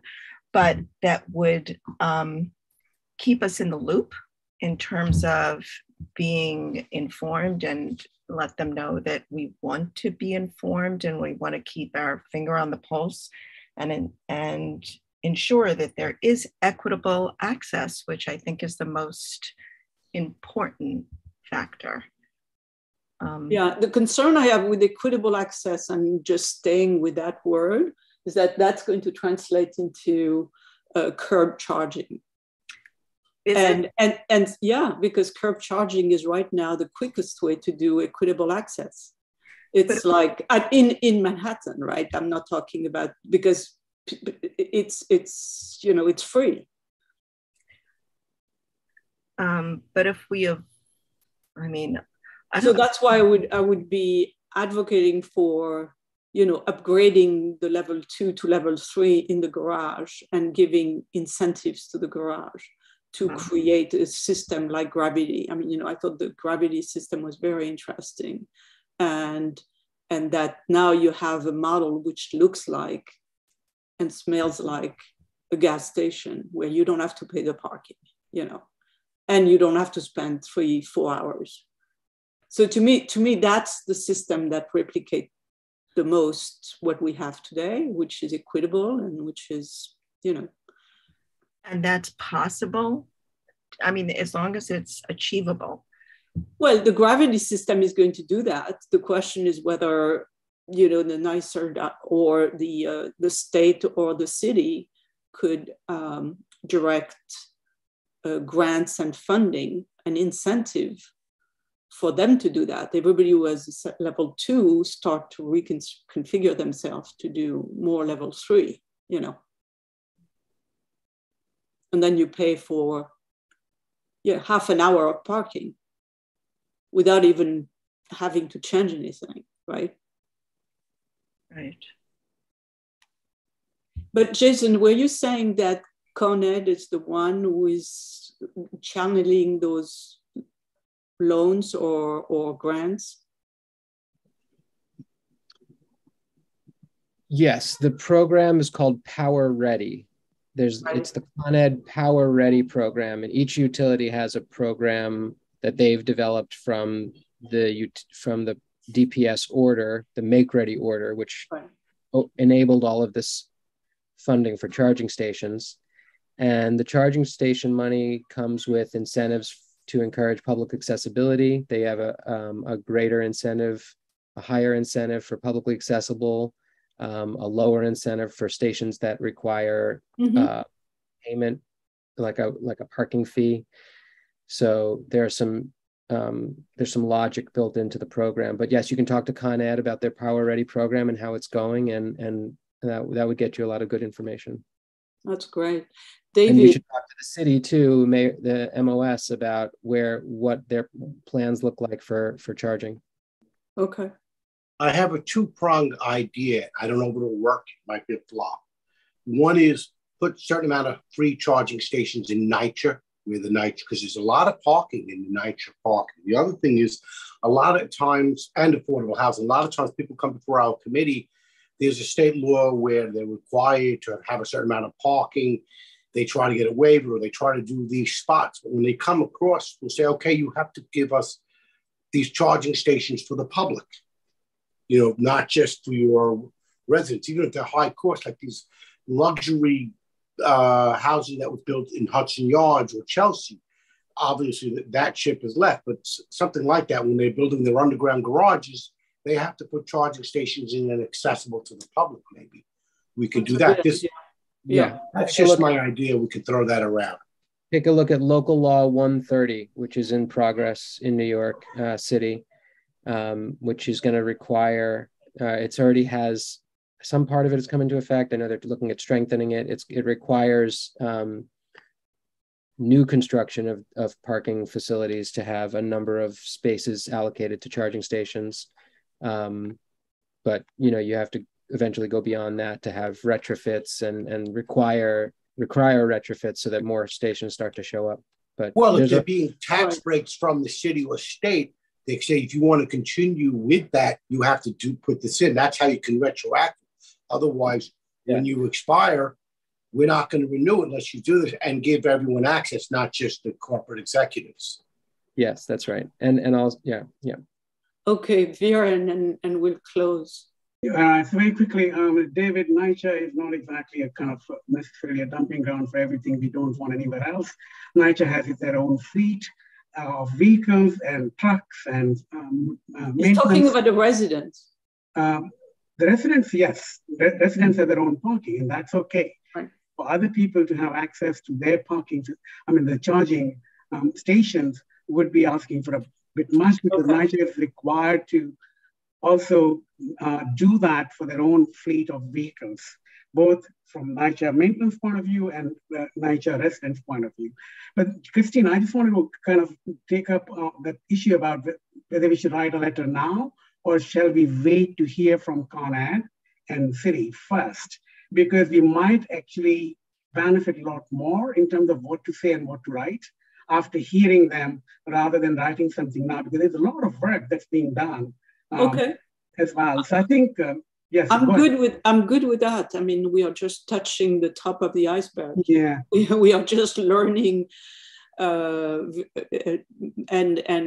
we have a lot to learn before we speak up about anything. Yeah. Okay. Everybody's okay with that? All right. Jason, thank you so much for all your knowledge and your patience and this very, very good discussion. Thank you. I enjoyed the conversation. Thank you for having us. Okay. Reach out if you have any questions. Yes, we will. Thank you. Bye-bye. Thanks. Bye-bye. Okay, sorry. Thank you for everybody being patient.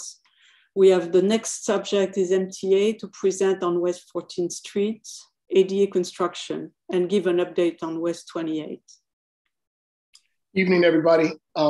Thanks for having us. So tonight we're just going to give you a presentation now that our presence is beginning to be felt in CB4 and CB5 regarding the ADA improvements at 14th Street, both 7th Avenue, 6th Avenue, and some ancillary work at 1st and 3rd Avenues on the L line. I just want to mention that I'm joined by my colleagues, Joe O'Donnell from MTA Capital Construction's on the call, my other colleagues from government relations at New York City Transit, Luke DePalma, and you all know Ernest is on the call as well.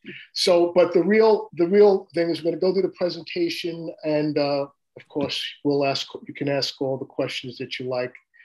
Following. I'm going to introduce Michael Murphy, who is the project CEO project lead for Nolta Construction, who's going to be doing the work for this important ADA project, something that this community board, as well as community boards throughout the city have been asking for a number of years. And I'm just really happy that we can actually deliver on that. So I'm going to share my screen now and introduce Mr. Murphy to go through the presentation. And start my share there.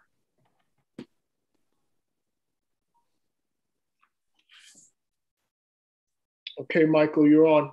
All right, very good. So good evening, all. So yes, I am Michael Murphy. I'm the Senior Project Manager representing Sinalta Forte JV.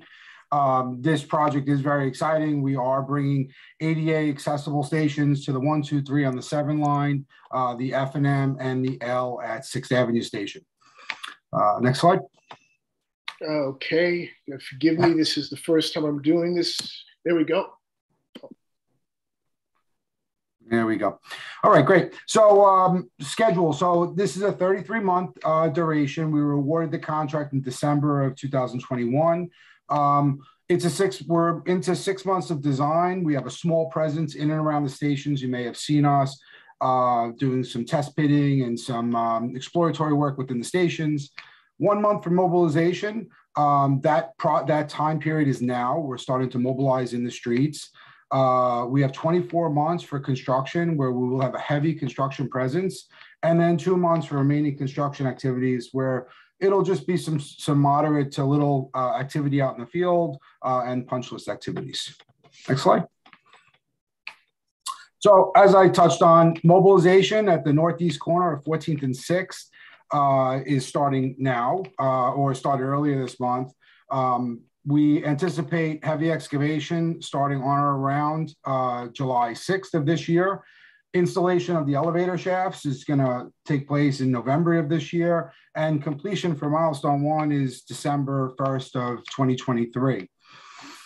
The southwest corner is at 14th and 7th. That compromises, or that includes milestone 2. Work at that location is going to also start this month. Heavy excavation is going to start in July, wrapping up December 29th of next year. And northwest corner, 14th and 6th, again, starting in June. A little bit later on the heavy excavation will be August of this year, and completion of that corner will be June of 2024. Next slide. So to explain the milestones a little bit, this is 14th Street and 6th Avenue. So milestone 1 is on the right-hand side. So that's the northeast corner of 14th and 6th. That area is going to receive a new stair, S13, one 3-stop elevator, which is going to go from street down to upper mezzanine and lower mezzanine, and as well as some stair rehabilitation work. On the other side of the street, on the west side, very similar activities, another 3-stop elevator to service from street to the 2 mezzanines, as well as a new staircase. Next slide.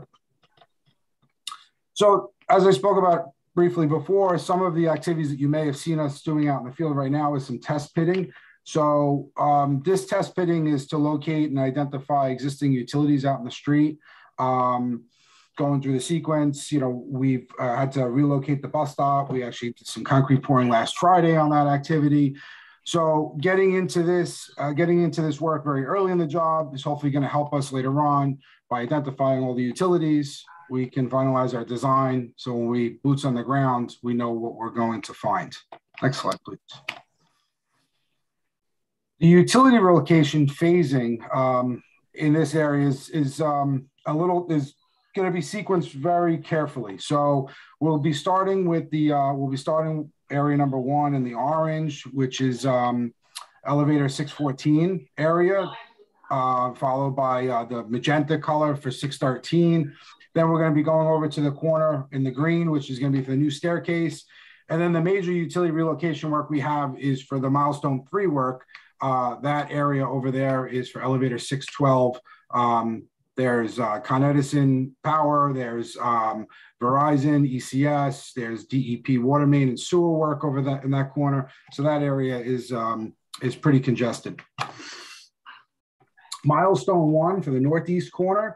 So the work in this corner is going to include the refurbishment of existing stairs. We have the new elevator 611, which I said before is giving access from street down to the 2 mezzanines. The new street stair on the northeast corner.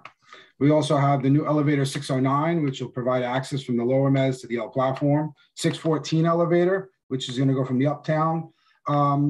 Is going to feed the uptown upper mezzanine to the F&M lower.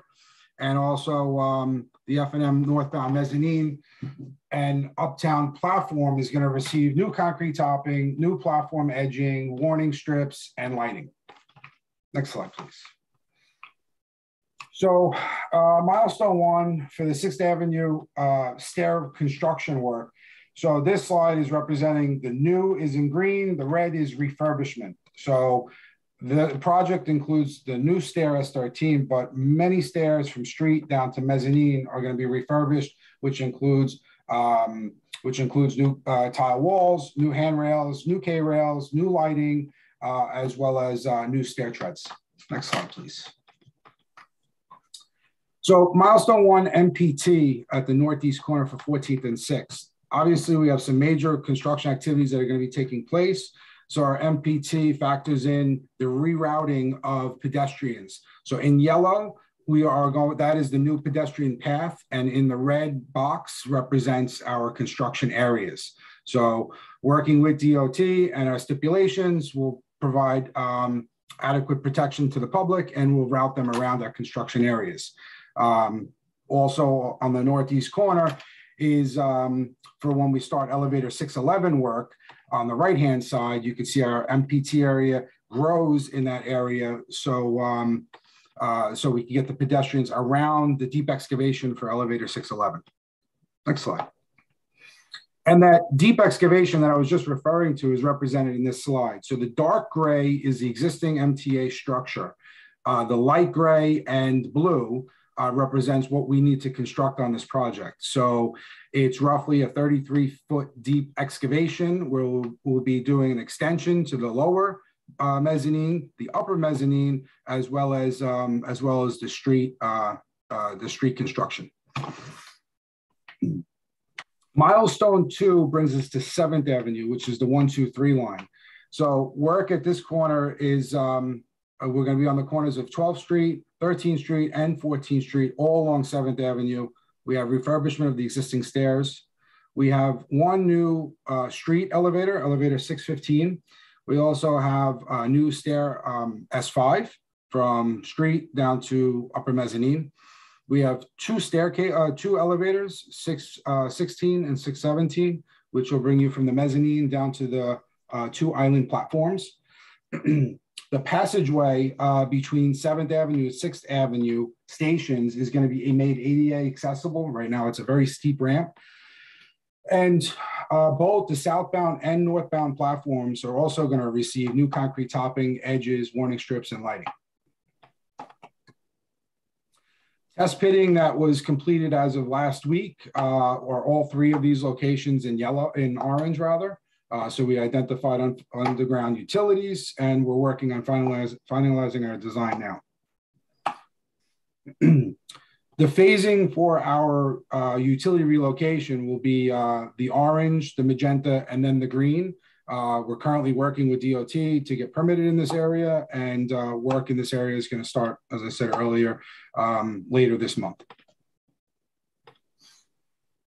So milestone 2 MPT on the southwest corner. So this is going to be for, on the left-hand side, is going to be for elevator 615, the street to mezzanine elevator. So again, our MPT is going to take the public out into the roadway, protected of course, and around our work areas. The two red rectangles are areas that we're reconstructing existing stairs. So we'll have some tight board fencing barriers up on the sidewalk, and we'll perform that work. Next slide. Again, touching on the many stairs that we are going to be rehabilitating. So S5 is a brand new stair adjacent to elevator 615. And we have S7 and S6, which will receive new stair treads, new handrails, new wall tiles, and new lighting. Next slide. And 12th Street and 13th Street, there's 4 additional stairs that'll be renovated. Next slide. Milestone 3 brings us back to 14th and 6th. Very similar to what I explained earlier with milestone 1. We're just on the other side of the street. So we'll be constructing the new elevator 612 as well as the new stair S12. We have the elevators that go from the mezzanines down to platforms, elevator 609 and 610. And we'll also be renovating the F&M platforms to receive new concrete topping, new edging, warning strips, and lighting. Milestone 3, this is what our MPT in the area is going to look like. On the left in the middle of the page is the new stair and new elevator. So we'll be routing the people around in the MPT area. And in the upper right, that's our MPT area. That's our MPT area for elevator 613. Again, with there's many stairs, as I said. So 14th and 6th intersection, we have 2 rehab stairs and 1 new. And 14th and 16th and 6th, there's 4 existing stairs that'll be renovated. The state of good repair is also included on the L line from 1st Avenue up to 8th Avenue. We have structural steel repairs. We have steel beams that are going to be replaced, column replacements and repairs. There's state of good repair on the concrete within the tunnel structure. This work is going to be geo-dependent, and this work is going to start January of 23 and go through June of 2024. Some photos of current work that you may or may not have seen out in the area. So this is the upper mezzanine on the left-hand picture, represents some column chopping to expose deteriorated steel to see the extent of the damage.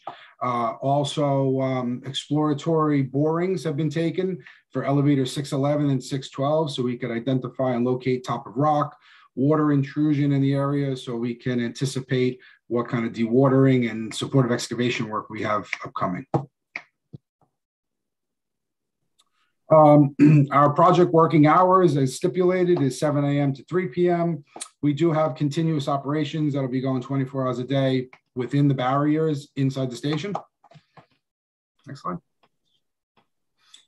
So we understand a major construction project like this is going to impact the public, but some ways of mitigating this is directional signage, timely posting of staircases and impacts to the public, maintaining adequate walking surfaces and proper visibility around barricaded working areas.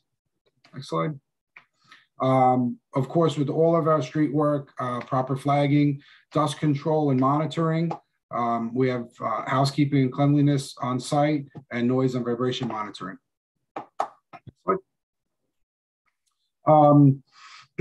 Always we have, we'll be securing the site to eliminating any trespassers, physical barriers around all of our work zones to protect the public and keep them out, maintaining adequate illumination throughout any of the stations, and maximizing the effectiveness of our field labor with engineering, and that's to the test pitting that I was talking about earlier. And any questions or concerns, it's Marcus Book's contact information is there, and we'll also set up a 24/7 hotline with the 1-800 number. And that wraps up, if there's any questions. Okay, maybe you want to leave the slide in case there is a question related to that. Any hands raised? No? Oh, Tina has her hand raised. I just one question. I start getting hives whenever I see service disruption. And you put in one of your slides, notification of service disruption. So what do you anticipate the disruption to be in for how long? So Marcus, you tell me, do you want me to handle the questions? Yes. Okay, fine. So yes, that was Tina, right, who asked the question. So service disruptions, I spoke to all of the platforms, the F&M, the L, as well as the 1, 2, 3 are going to receive new platform edging, new concrete topping, new steel work and new lighting. That's what I'm referring to when I say service disruptions. Obviously, those activities will require train service to be out of trains to be out of service for us to conduct that work.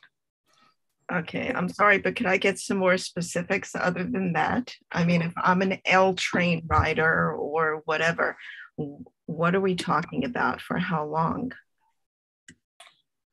Well, we have a complete geo schedule that brings us through from January of 2023 all the way through June.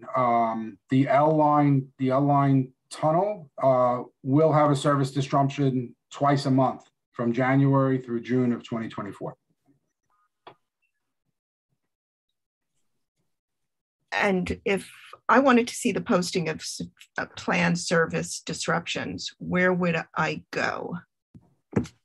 I think the best place would be to be our website. You know, I think what you have to assume is that the work that's going to be disruptive to the station platform edges and concrete work and that stuff will probably require what's called a general order, which is basically an outage or a service diversion primarily on the weekends and the overnights.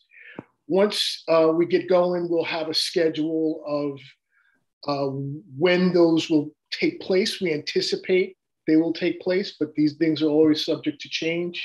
but you can anticipate work that's directly affecting, the platforms to occur during the nights and the weekends. I can get you some more information about, what we forecast, but, forecast is really not set in stone because these things change depending on other work that's taking place in the system. Thank you. You're welcome. Yeah, I have a few questions. This is a lot to absorb here.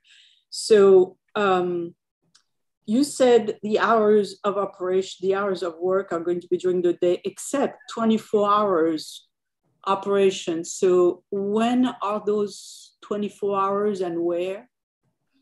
Within the stations. So within the upper and lower mezzanines of 6th and 14th, which is the L and the F and M, and also the 1, 2, 3, and that'll be behind barriers. You mean within the station and behind barriers? That is correct. That's correct. Okay. All right. So this is not outside. At a point of time, you talked about relocating some utilities, etc. Was that on 6th Avenue? That's on 6th Avenue, on 14th Street, on 7th Avenue, and on 14th Street at that intersection.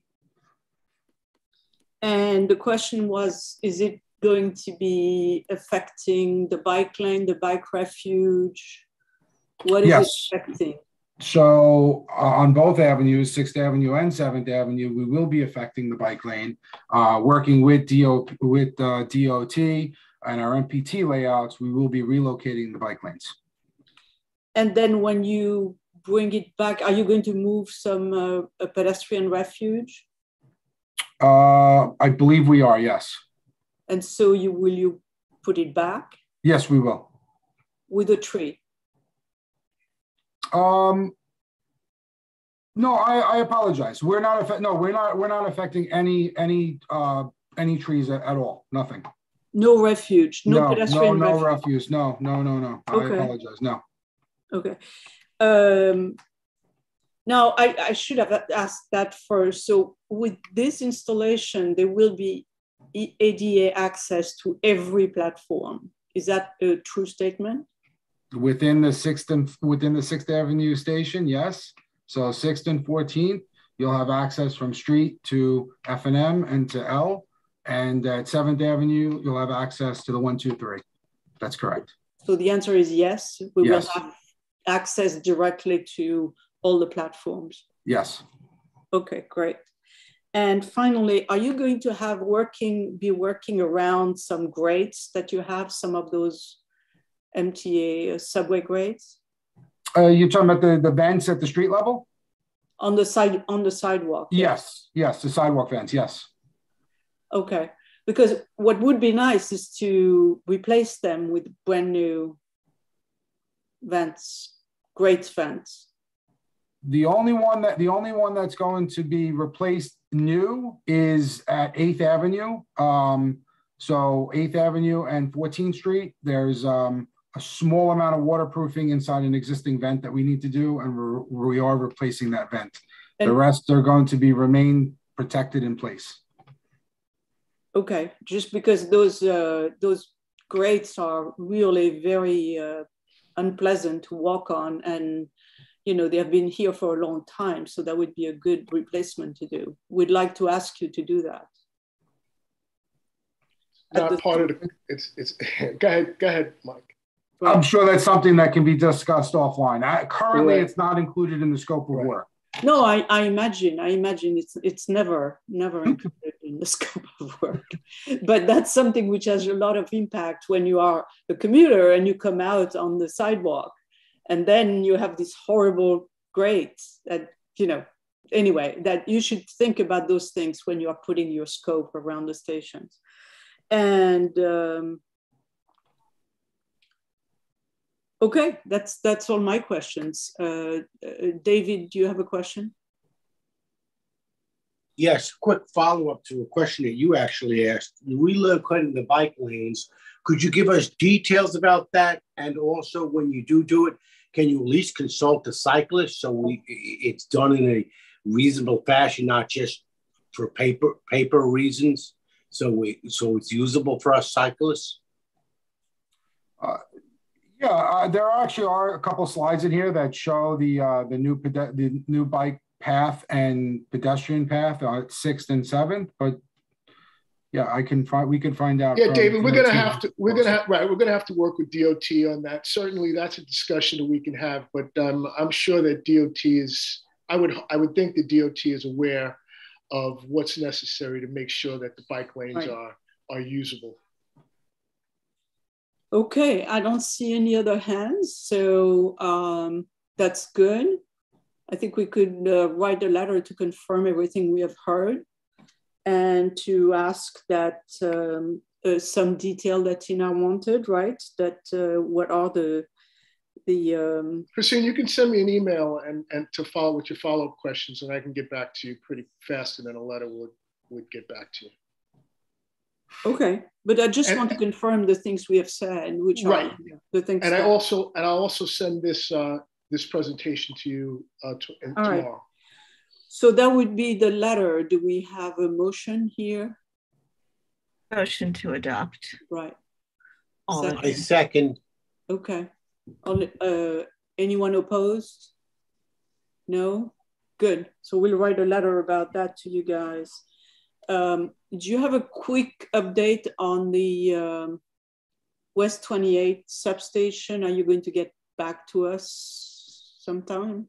Oh, sure. Hey, Christine, this is Joe O'Donnell. How are you? And yes. Thanks for having us tonight, obviously, for the 14th Street update. But also, I'm here to talk a little bit tonight just for a preliminary update on West 28th Street. And then obviously we would be back when we get more information. But as you know, we have been socializing the reemergence of the West 28th Street Substation Project. We've spoken with the Penn South Board, the elected officials in the area, and then obviously you and Dale, we met with the elected officials, Penn South Board again, and you all out on the street at West 28th Street to sort of walk through what the plan is for the substation there, for the edification of everybody else on the call who was not involved in those discussions or that sidewalk. You know, this is a project that is to provide additional power capacity so that we would be, we would have the ability to run more trains more frequently as a result of the innovations and the benefits brought on by communications-based trade control on the 8th Avenue line, which is currently being advanced between 59th Street and High Street in Brooklyn. So we are presently advancing the design or finalizing the design for that. As you know, when we were out on site, you know, we have a pretty good sense of how this project would unfold. We are finalizing the contract documents to put an RFP out possibly as early as the end of this week, but certainly by next week in order to get, you know, the process going to get contractors to respond to the request for proposals for this project. And the hope is that within probably 3 to 6 months from that advertisement of that RFP, we would be moving towards a notice of award to a contractor so we could get that work going.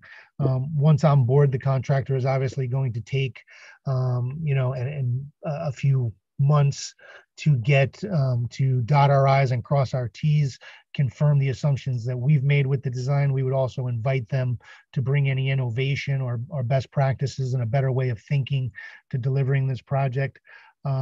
And so that would take probably in the neighborhood of 3 months or so before work would actually get going. So we're looking at sometime probably in early 23 before work would get going on this project.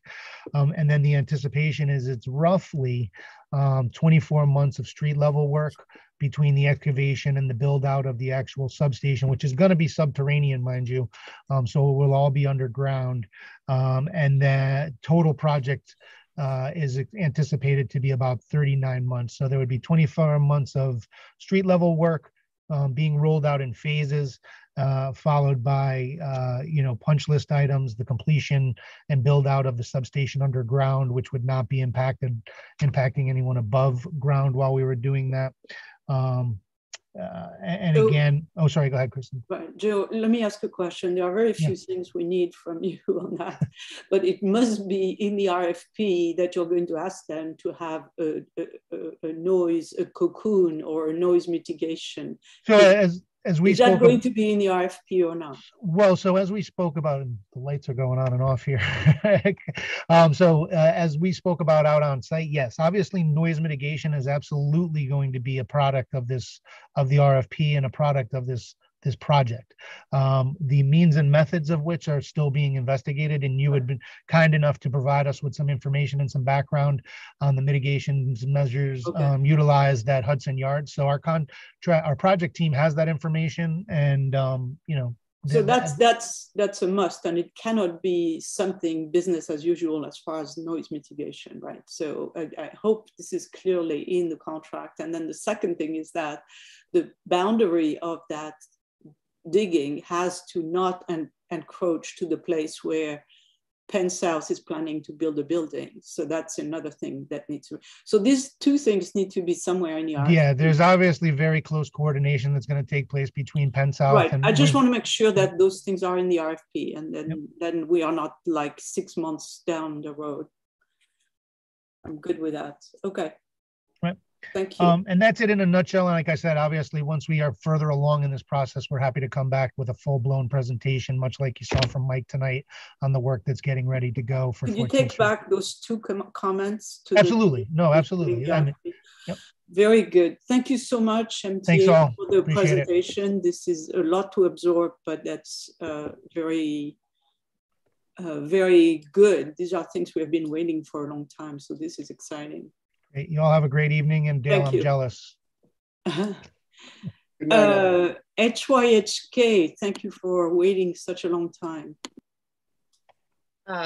Thank you, Christine. I am Patty Baltizos. I'm here from the Hudson Yards Hell's Kitchen Alliance. I'm the Planning and Development Director, and I'm here to talk about a shared street that we would like to put in along Belle Abzug Park, which is the park that we maintain and operate. I'm here with DOT to ask the committee formally for comments and support on this project. I've been here before to talk about sort of similar shared street concepts, but this is like the official design we're showing you tonight. So thank you everyone for being here. If you go to the next slide. So we're looking at a temporary shared street, which means we are painting the street. We're not doing any concrete construction or anything like that. We're doing this on Hudson Boulevard East between 33rd and 35th Streets. And that's adjacent to Belle Abzug Park, which is the park that we maintain, the number 7 train station, and many large commercial buildings on the adjacent side. And there's been lots of community outreach. In addition to presentations at our own bid meetings, we've been to this transportation committee a few times and the land use committee to talk about what the shared street would do and the benefits to the community. We've also been in close contact with the local property owners that this street would abut, including design consultation from the beginning when we first thought about this project, and continued input with them on how the street would function and operate sort of through time, you know, across various seasons and times of day. You know, as we want to sort of add layers to this, you know, programmatic layers, we'd want to continue to talk with those property owners. So this is block 1 of the park. On the right side, you can see the 7 train station, and in the background, all of those big buildings, all office buildings. So the park already is pretty busy, but we see the shared street as a way to expand the public space and make it easier for pedestrians to flow where they need to go, and sort of just create a nice, like larger safe space for them. The next picture is showing a nighttime shot. This is also block 1, lots of people walking. And the next shot shows this is an example of a public event that we had. I was standing on what would be the shared street. So the shared street would be right up next to the park. And here, this is an overview map. So we have names for all of the sort of sections of the park. Starting in the south, it's block 1, and then north, block 2, block 3, block 4, block 5, block 6. Blocks 1 through 3 are built. Block 4 is almost finished. You can see it behind some fencing. We hope that it opens this summer. And blocks 5 and 6 are in design right now. So there are only 2 blocks that have adjacent properties that are about to be open, and that's block 1 and block 2. So that's why we focused on that. In the future, we may be back here to talk about further temporary shared streets where there are buildings, but right now there are just buildings on the southern portion. If you go to the next slide, it's a close-up. Yes. So this is the design of the shared streets. It's called a double chicane. So if a car were to drive through here, it would be forced, first of all, to go very slow, 5 miles an hour. And it would also have to make 2 slight turns. So it would really sort of inhibit any kind of like fast through traffic. The shared street also, you can cross as a pedestrian at any point. We're going to be painting crosswalks at the edges as sort of a visual reminder, but a pedestrian could cross at any point. And another feature of this design is both of these buildings have mid-block lobbies, so right in the middle of the block. So the bumped out area on the park side, it's if people want to walk, you know, directly into the lobby, they would be able to do that.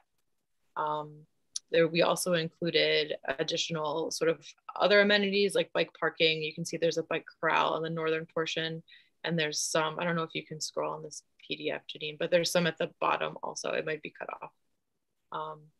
So yeah, there it is right at the bottom. So we wanted to incorporate bike parking because we think biking is important. There's also an existing city bike corral on 34th Street. And then there's one a little bit further north on 36th Street currently, which is not part of this design, but is nearby. So this is how we sort of envision this street working. Again, it would be all painted. There would be flexible delineators and planters placed strategically with tables and chairs to sort of expand the park, but also let it be functional for people who want to walk through and get where they need to go. And I think I will hand it over to DOT, who will talk more about shared streets. Thanks. Hi, Jessica Constein. I am the acting deputy director for project delivery and design for the public space unit, DOT. And so this is a rendering that HYHK put together of the design for Hudson Boulevard East. And then again, next slide, sort of looking at what that looks like in real life. So this is a shared street we implemented in Brooklyn on Willoughby Street. And you can see it's our standard DOT toolkit. We've worked with the bid on making sure they have all of our sort of standard specs. So it's the roadway epoxy gravel treatment that indicates to drivers and signals to drivers that this is a special kind of space, standard markings, flexible delineators, planters, bike parking, movable furniture. Next slide. And so, you know, as we've been implementing shared streets, really since 2017, we have developed the toolkit and we've sort of developed sort of why we do these things. So a shared street is a roadway designed for slow travel speeds where pedestrians, cyclists, and motorists all share the right of way. And so you can see in this photograph, it is a pretty comfortable place to ride your bike, but it also accommodates all of the necessary loading that has to happen on Willoughby Street. Next slide. University Place, on University Place between 13th and 14th. Shared streets are typically deployed on low vehicle volume and or high pedestrian volume streets. The design encourages vehicles to drive 5 miles per hour through traffic calming signage and usage of distinctive materials, furnishings, and plantings, and other visual cues in the roadway that caution drivers. So this is showing that chicane that Patty was talking about. So you can see how cars are forced through the geometry to go a little bit slower, to drive a little bit more carefully through the shared street. Next slide. Shared streets facilitate necessary vehicular access, loading, and deliveries, while also creating vibrant public space for gathering and public events. And so you can see in this, again, the change. So this is in the Garment District. This is on Broadway between the 38th and 39th. And you can see how through the chicane and through all of these curb extensions and the change in the geometry, we were able to work with the Garment District bid here to really expand public space and add amenities to the neighborhood. Next slide. I think that's my last slide. And so with that, I think we'll turn it over to you guys for any questions. Okay. Anybody has any question, except let's do it. I don't see any questions. Oh, yes, Björn. Yeah, very quick question. You're talking about epoxy gravel treatment for the street. Why not do something a lot more permanent, similar to cobblestone or something that sort of will reduce the speeds of traffic, but also make it very distinctly clear that it's a very different kind of a street? Why not do that? So sure, I think in working with the bid, it's for a couple of reasons. One is these are interim, and so we see our interim treatments as ways to really work out these ideas and make sure that they're meeting the needs of the neighborhood before we dive directly into a capital project. That said, we are going on a walkthrough later this summer with Patty to start thinking about how we can start to incorporate these types of elements into the construction further north. Yeah, but the reason why I'm asking you is that's what we've heard for the last number of years. And none of the streets have actually been turned into permanent shared streets. All along Broadway, we see that. So, you know, why not do something that's actually even environmentally conducive to sort of, you know, having pervious surfaces and what? Vera, I think the answer was a fair one, which is you want to see if it works, and then you move to the next step. And you're right, that's up to us to put that in our budget and say, we want this capital budget to be put in. And I don't think we have necessarily done that because we had so many priorities. So that's a very good thing, but it's a little bit on our back to do that. And I will say, you know, looking at this picture, you know, one of the things that we learned once we implemented the shared streets last summer from 21st to 23rd, 38th to 39th, and then 48th to 49th is that we actually need more markings, right? So we're actually going back this summer and we're adding markings to these spaces. We're modifying them. So our interim toolkit allows us to do that. I think that's the benefit. Thank you. Yep. Dale?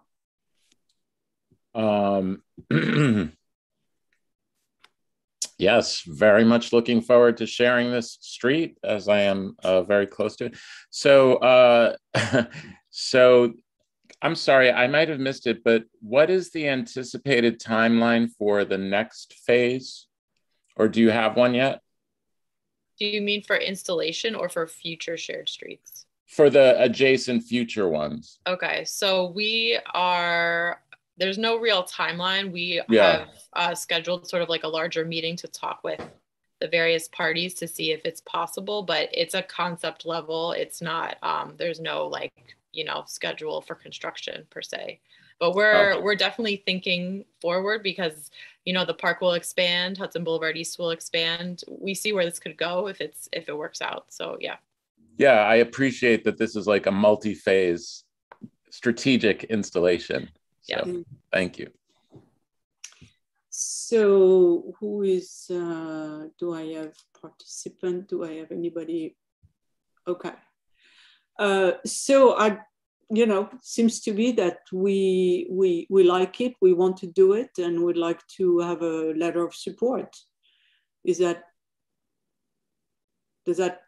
fair, or do you have I make that motion for the letter of support. Second. Okay, anybody against? Yeah. No, we're good. Could we include in that letter that it's understood that this is an interim solution? Yeah. Yeah, interim and providing an opportunity for assessment. Yeah, and we expect to have at a point of time a conversion to a real one. Yeah. Yeah, and the letter can also point to like what I was mentioning, which is like the multi-phase nature of the proposal. That's terrific, Jessica. Thank you so much. We are, as you can see, totally excited, exhausted, but very excited about the project. Thank you for staying so long. I'm going to run back home for right, this. and very much appreciate that, and Patty. And one thing that you didn't hear is that the bid is going to build it rather than DOT. So that's a little different than usual, but they are following everything that DOT wants to do. Okay, well, thank you. And the final piece, but not the least, is the wrap up on our use of curb use. And I think Blake is going to take us through that. Do we have the presentation, Janine? Yes, give me one moment to pull it up. Okay.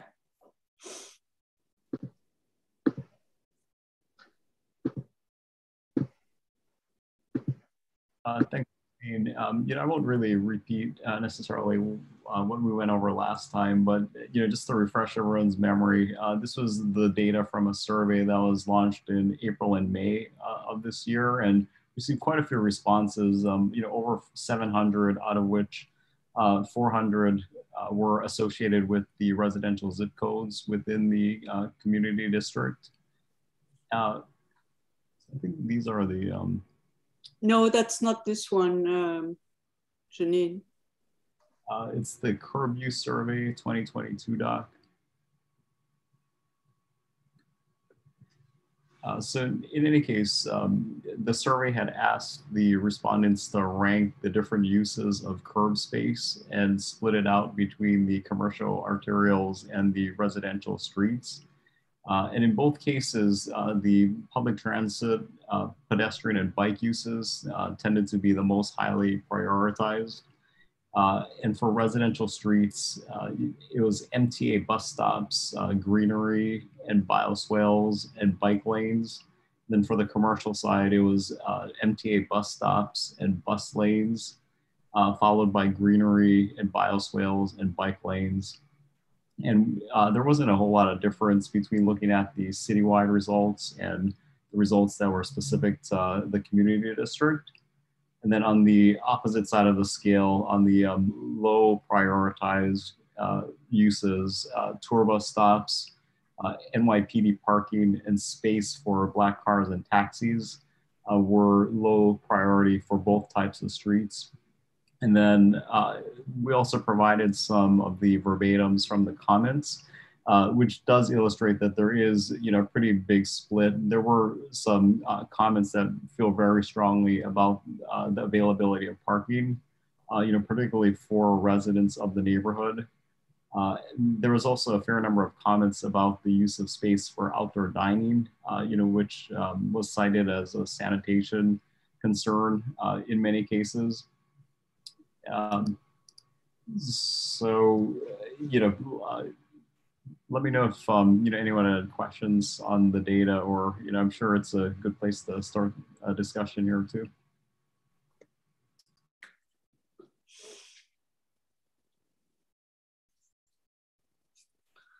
Well, so I think this is a fantastic summary and very rich content, and I don't know whether we would want with that.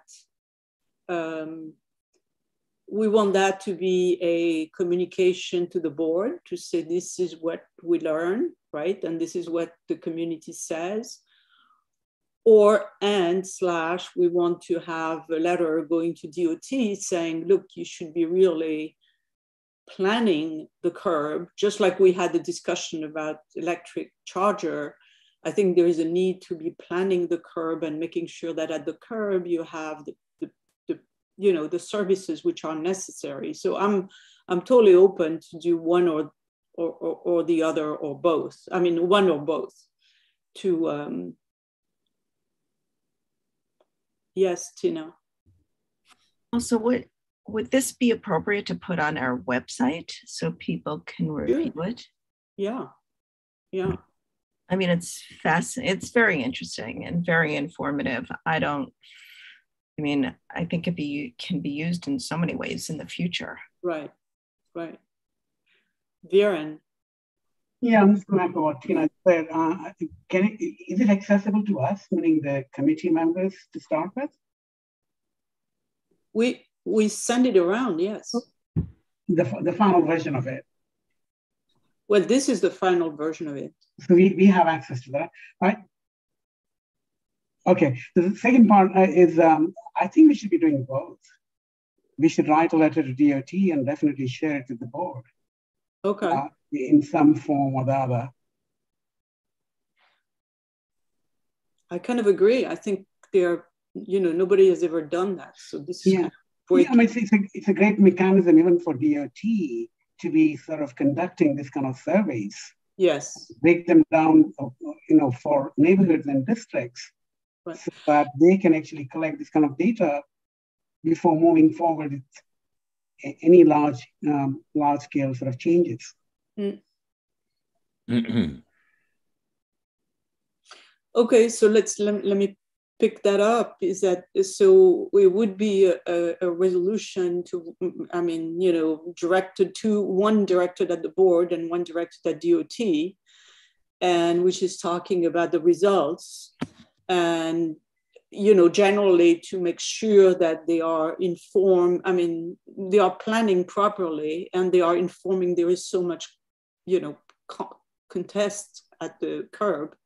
And then that they are also, for the board, that we are taking into account those priorities as we are making decision going forward. Right. Okay. Sorry. Blake, that sounds good with you? Yeah, happy to draft, letter kind of summarizing the survey and the findings. Yeah. And were not EV charging stations one of the items to be considered? They are in there, right? Yeah, so we're full circle tonight. Right. Okay, anybody has opposed this motion or no? We're good? That's it. So Blake, yeah, if you could draft a resolution, that'd be awesome. Yep, will do. Thank you so much. I'm exhausted. I had one very quick note, new business. Yes, Jesse. Jesse said that's it. Really quick, I just wanted to make everybody aware that, this committee has advocated for public elected officials to dig into the problem with the helicopters over Manhattan and especially our district. And the state Senate did pass a law that's limited in scope, but it did restrict non-essential uses from the heliport on the west side, in the Hudson River Park. And it also opened, the main mechanism of the legislation opens operators to litigation for excessive noise and quality of life disruptions. So it's not a final resolution, but it's a tool in the toolkit towards limiting the number of sorties that these helicopters do over our district.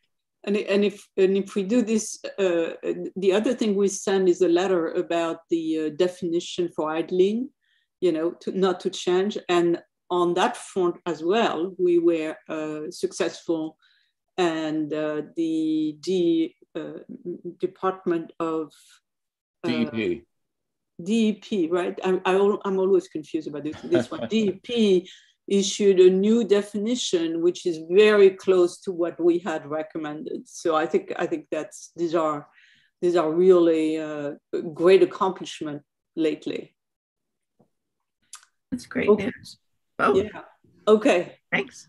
Thank you. Motion to Good night, all. Thank you so much. Bye, everyone.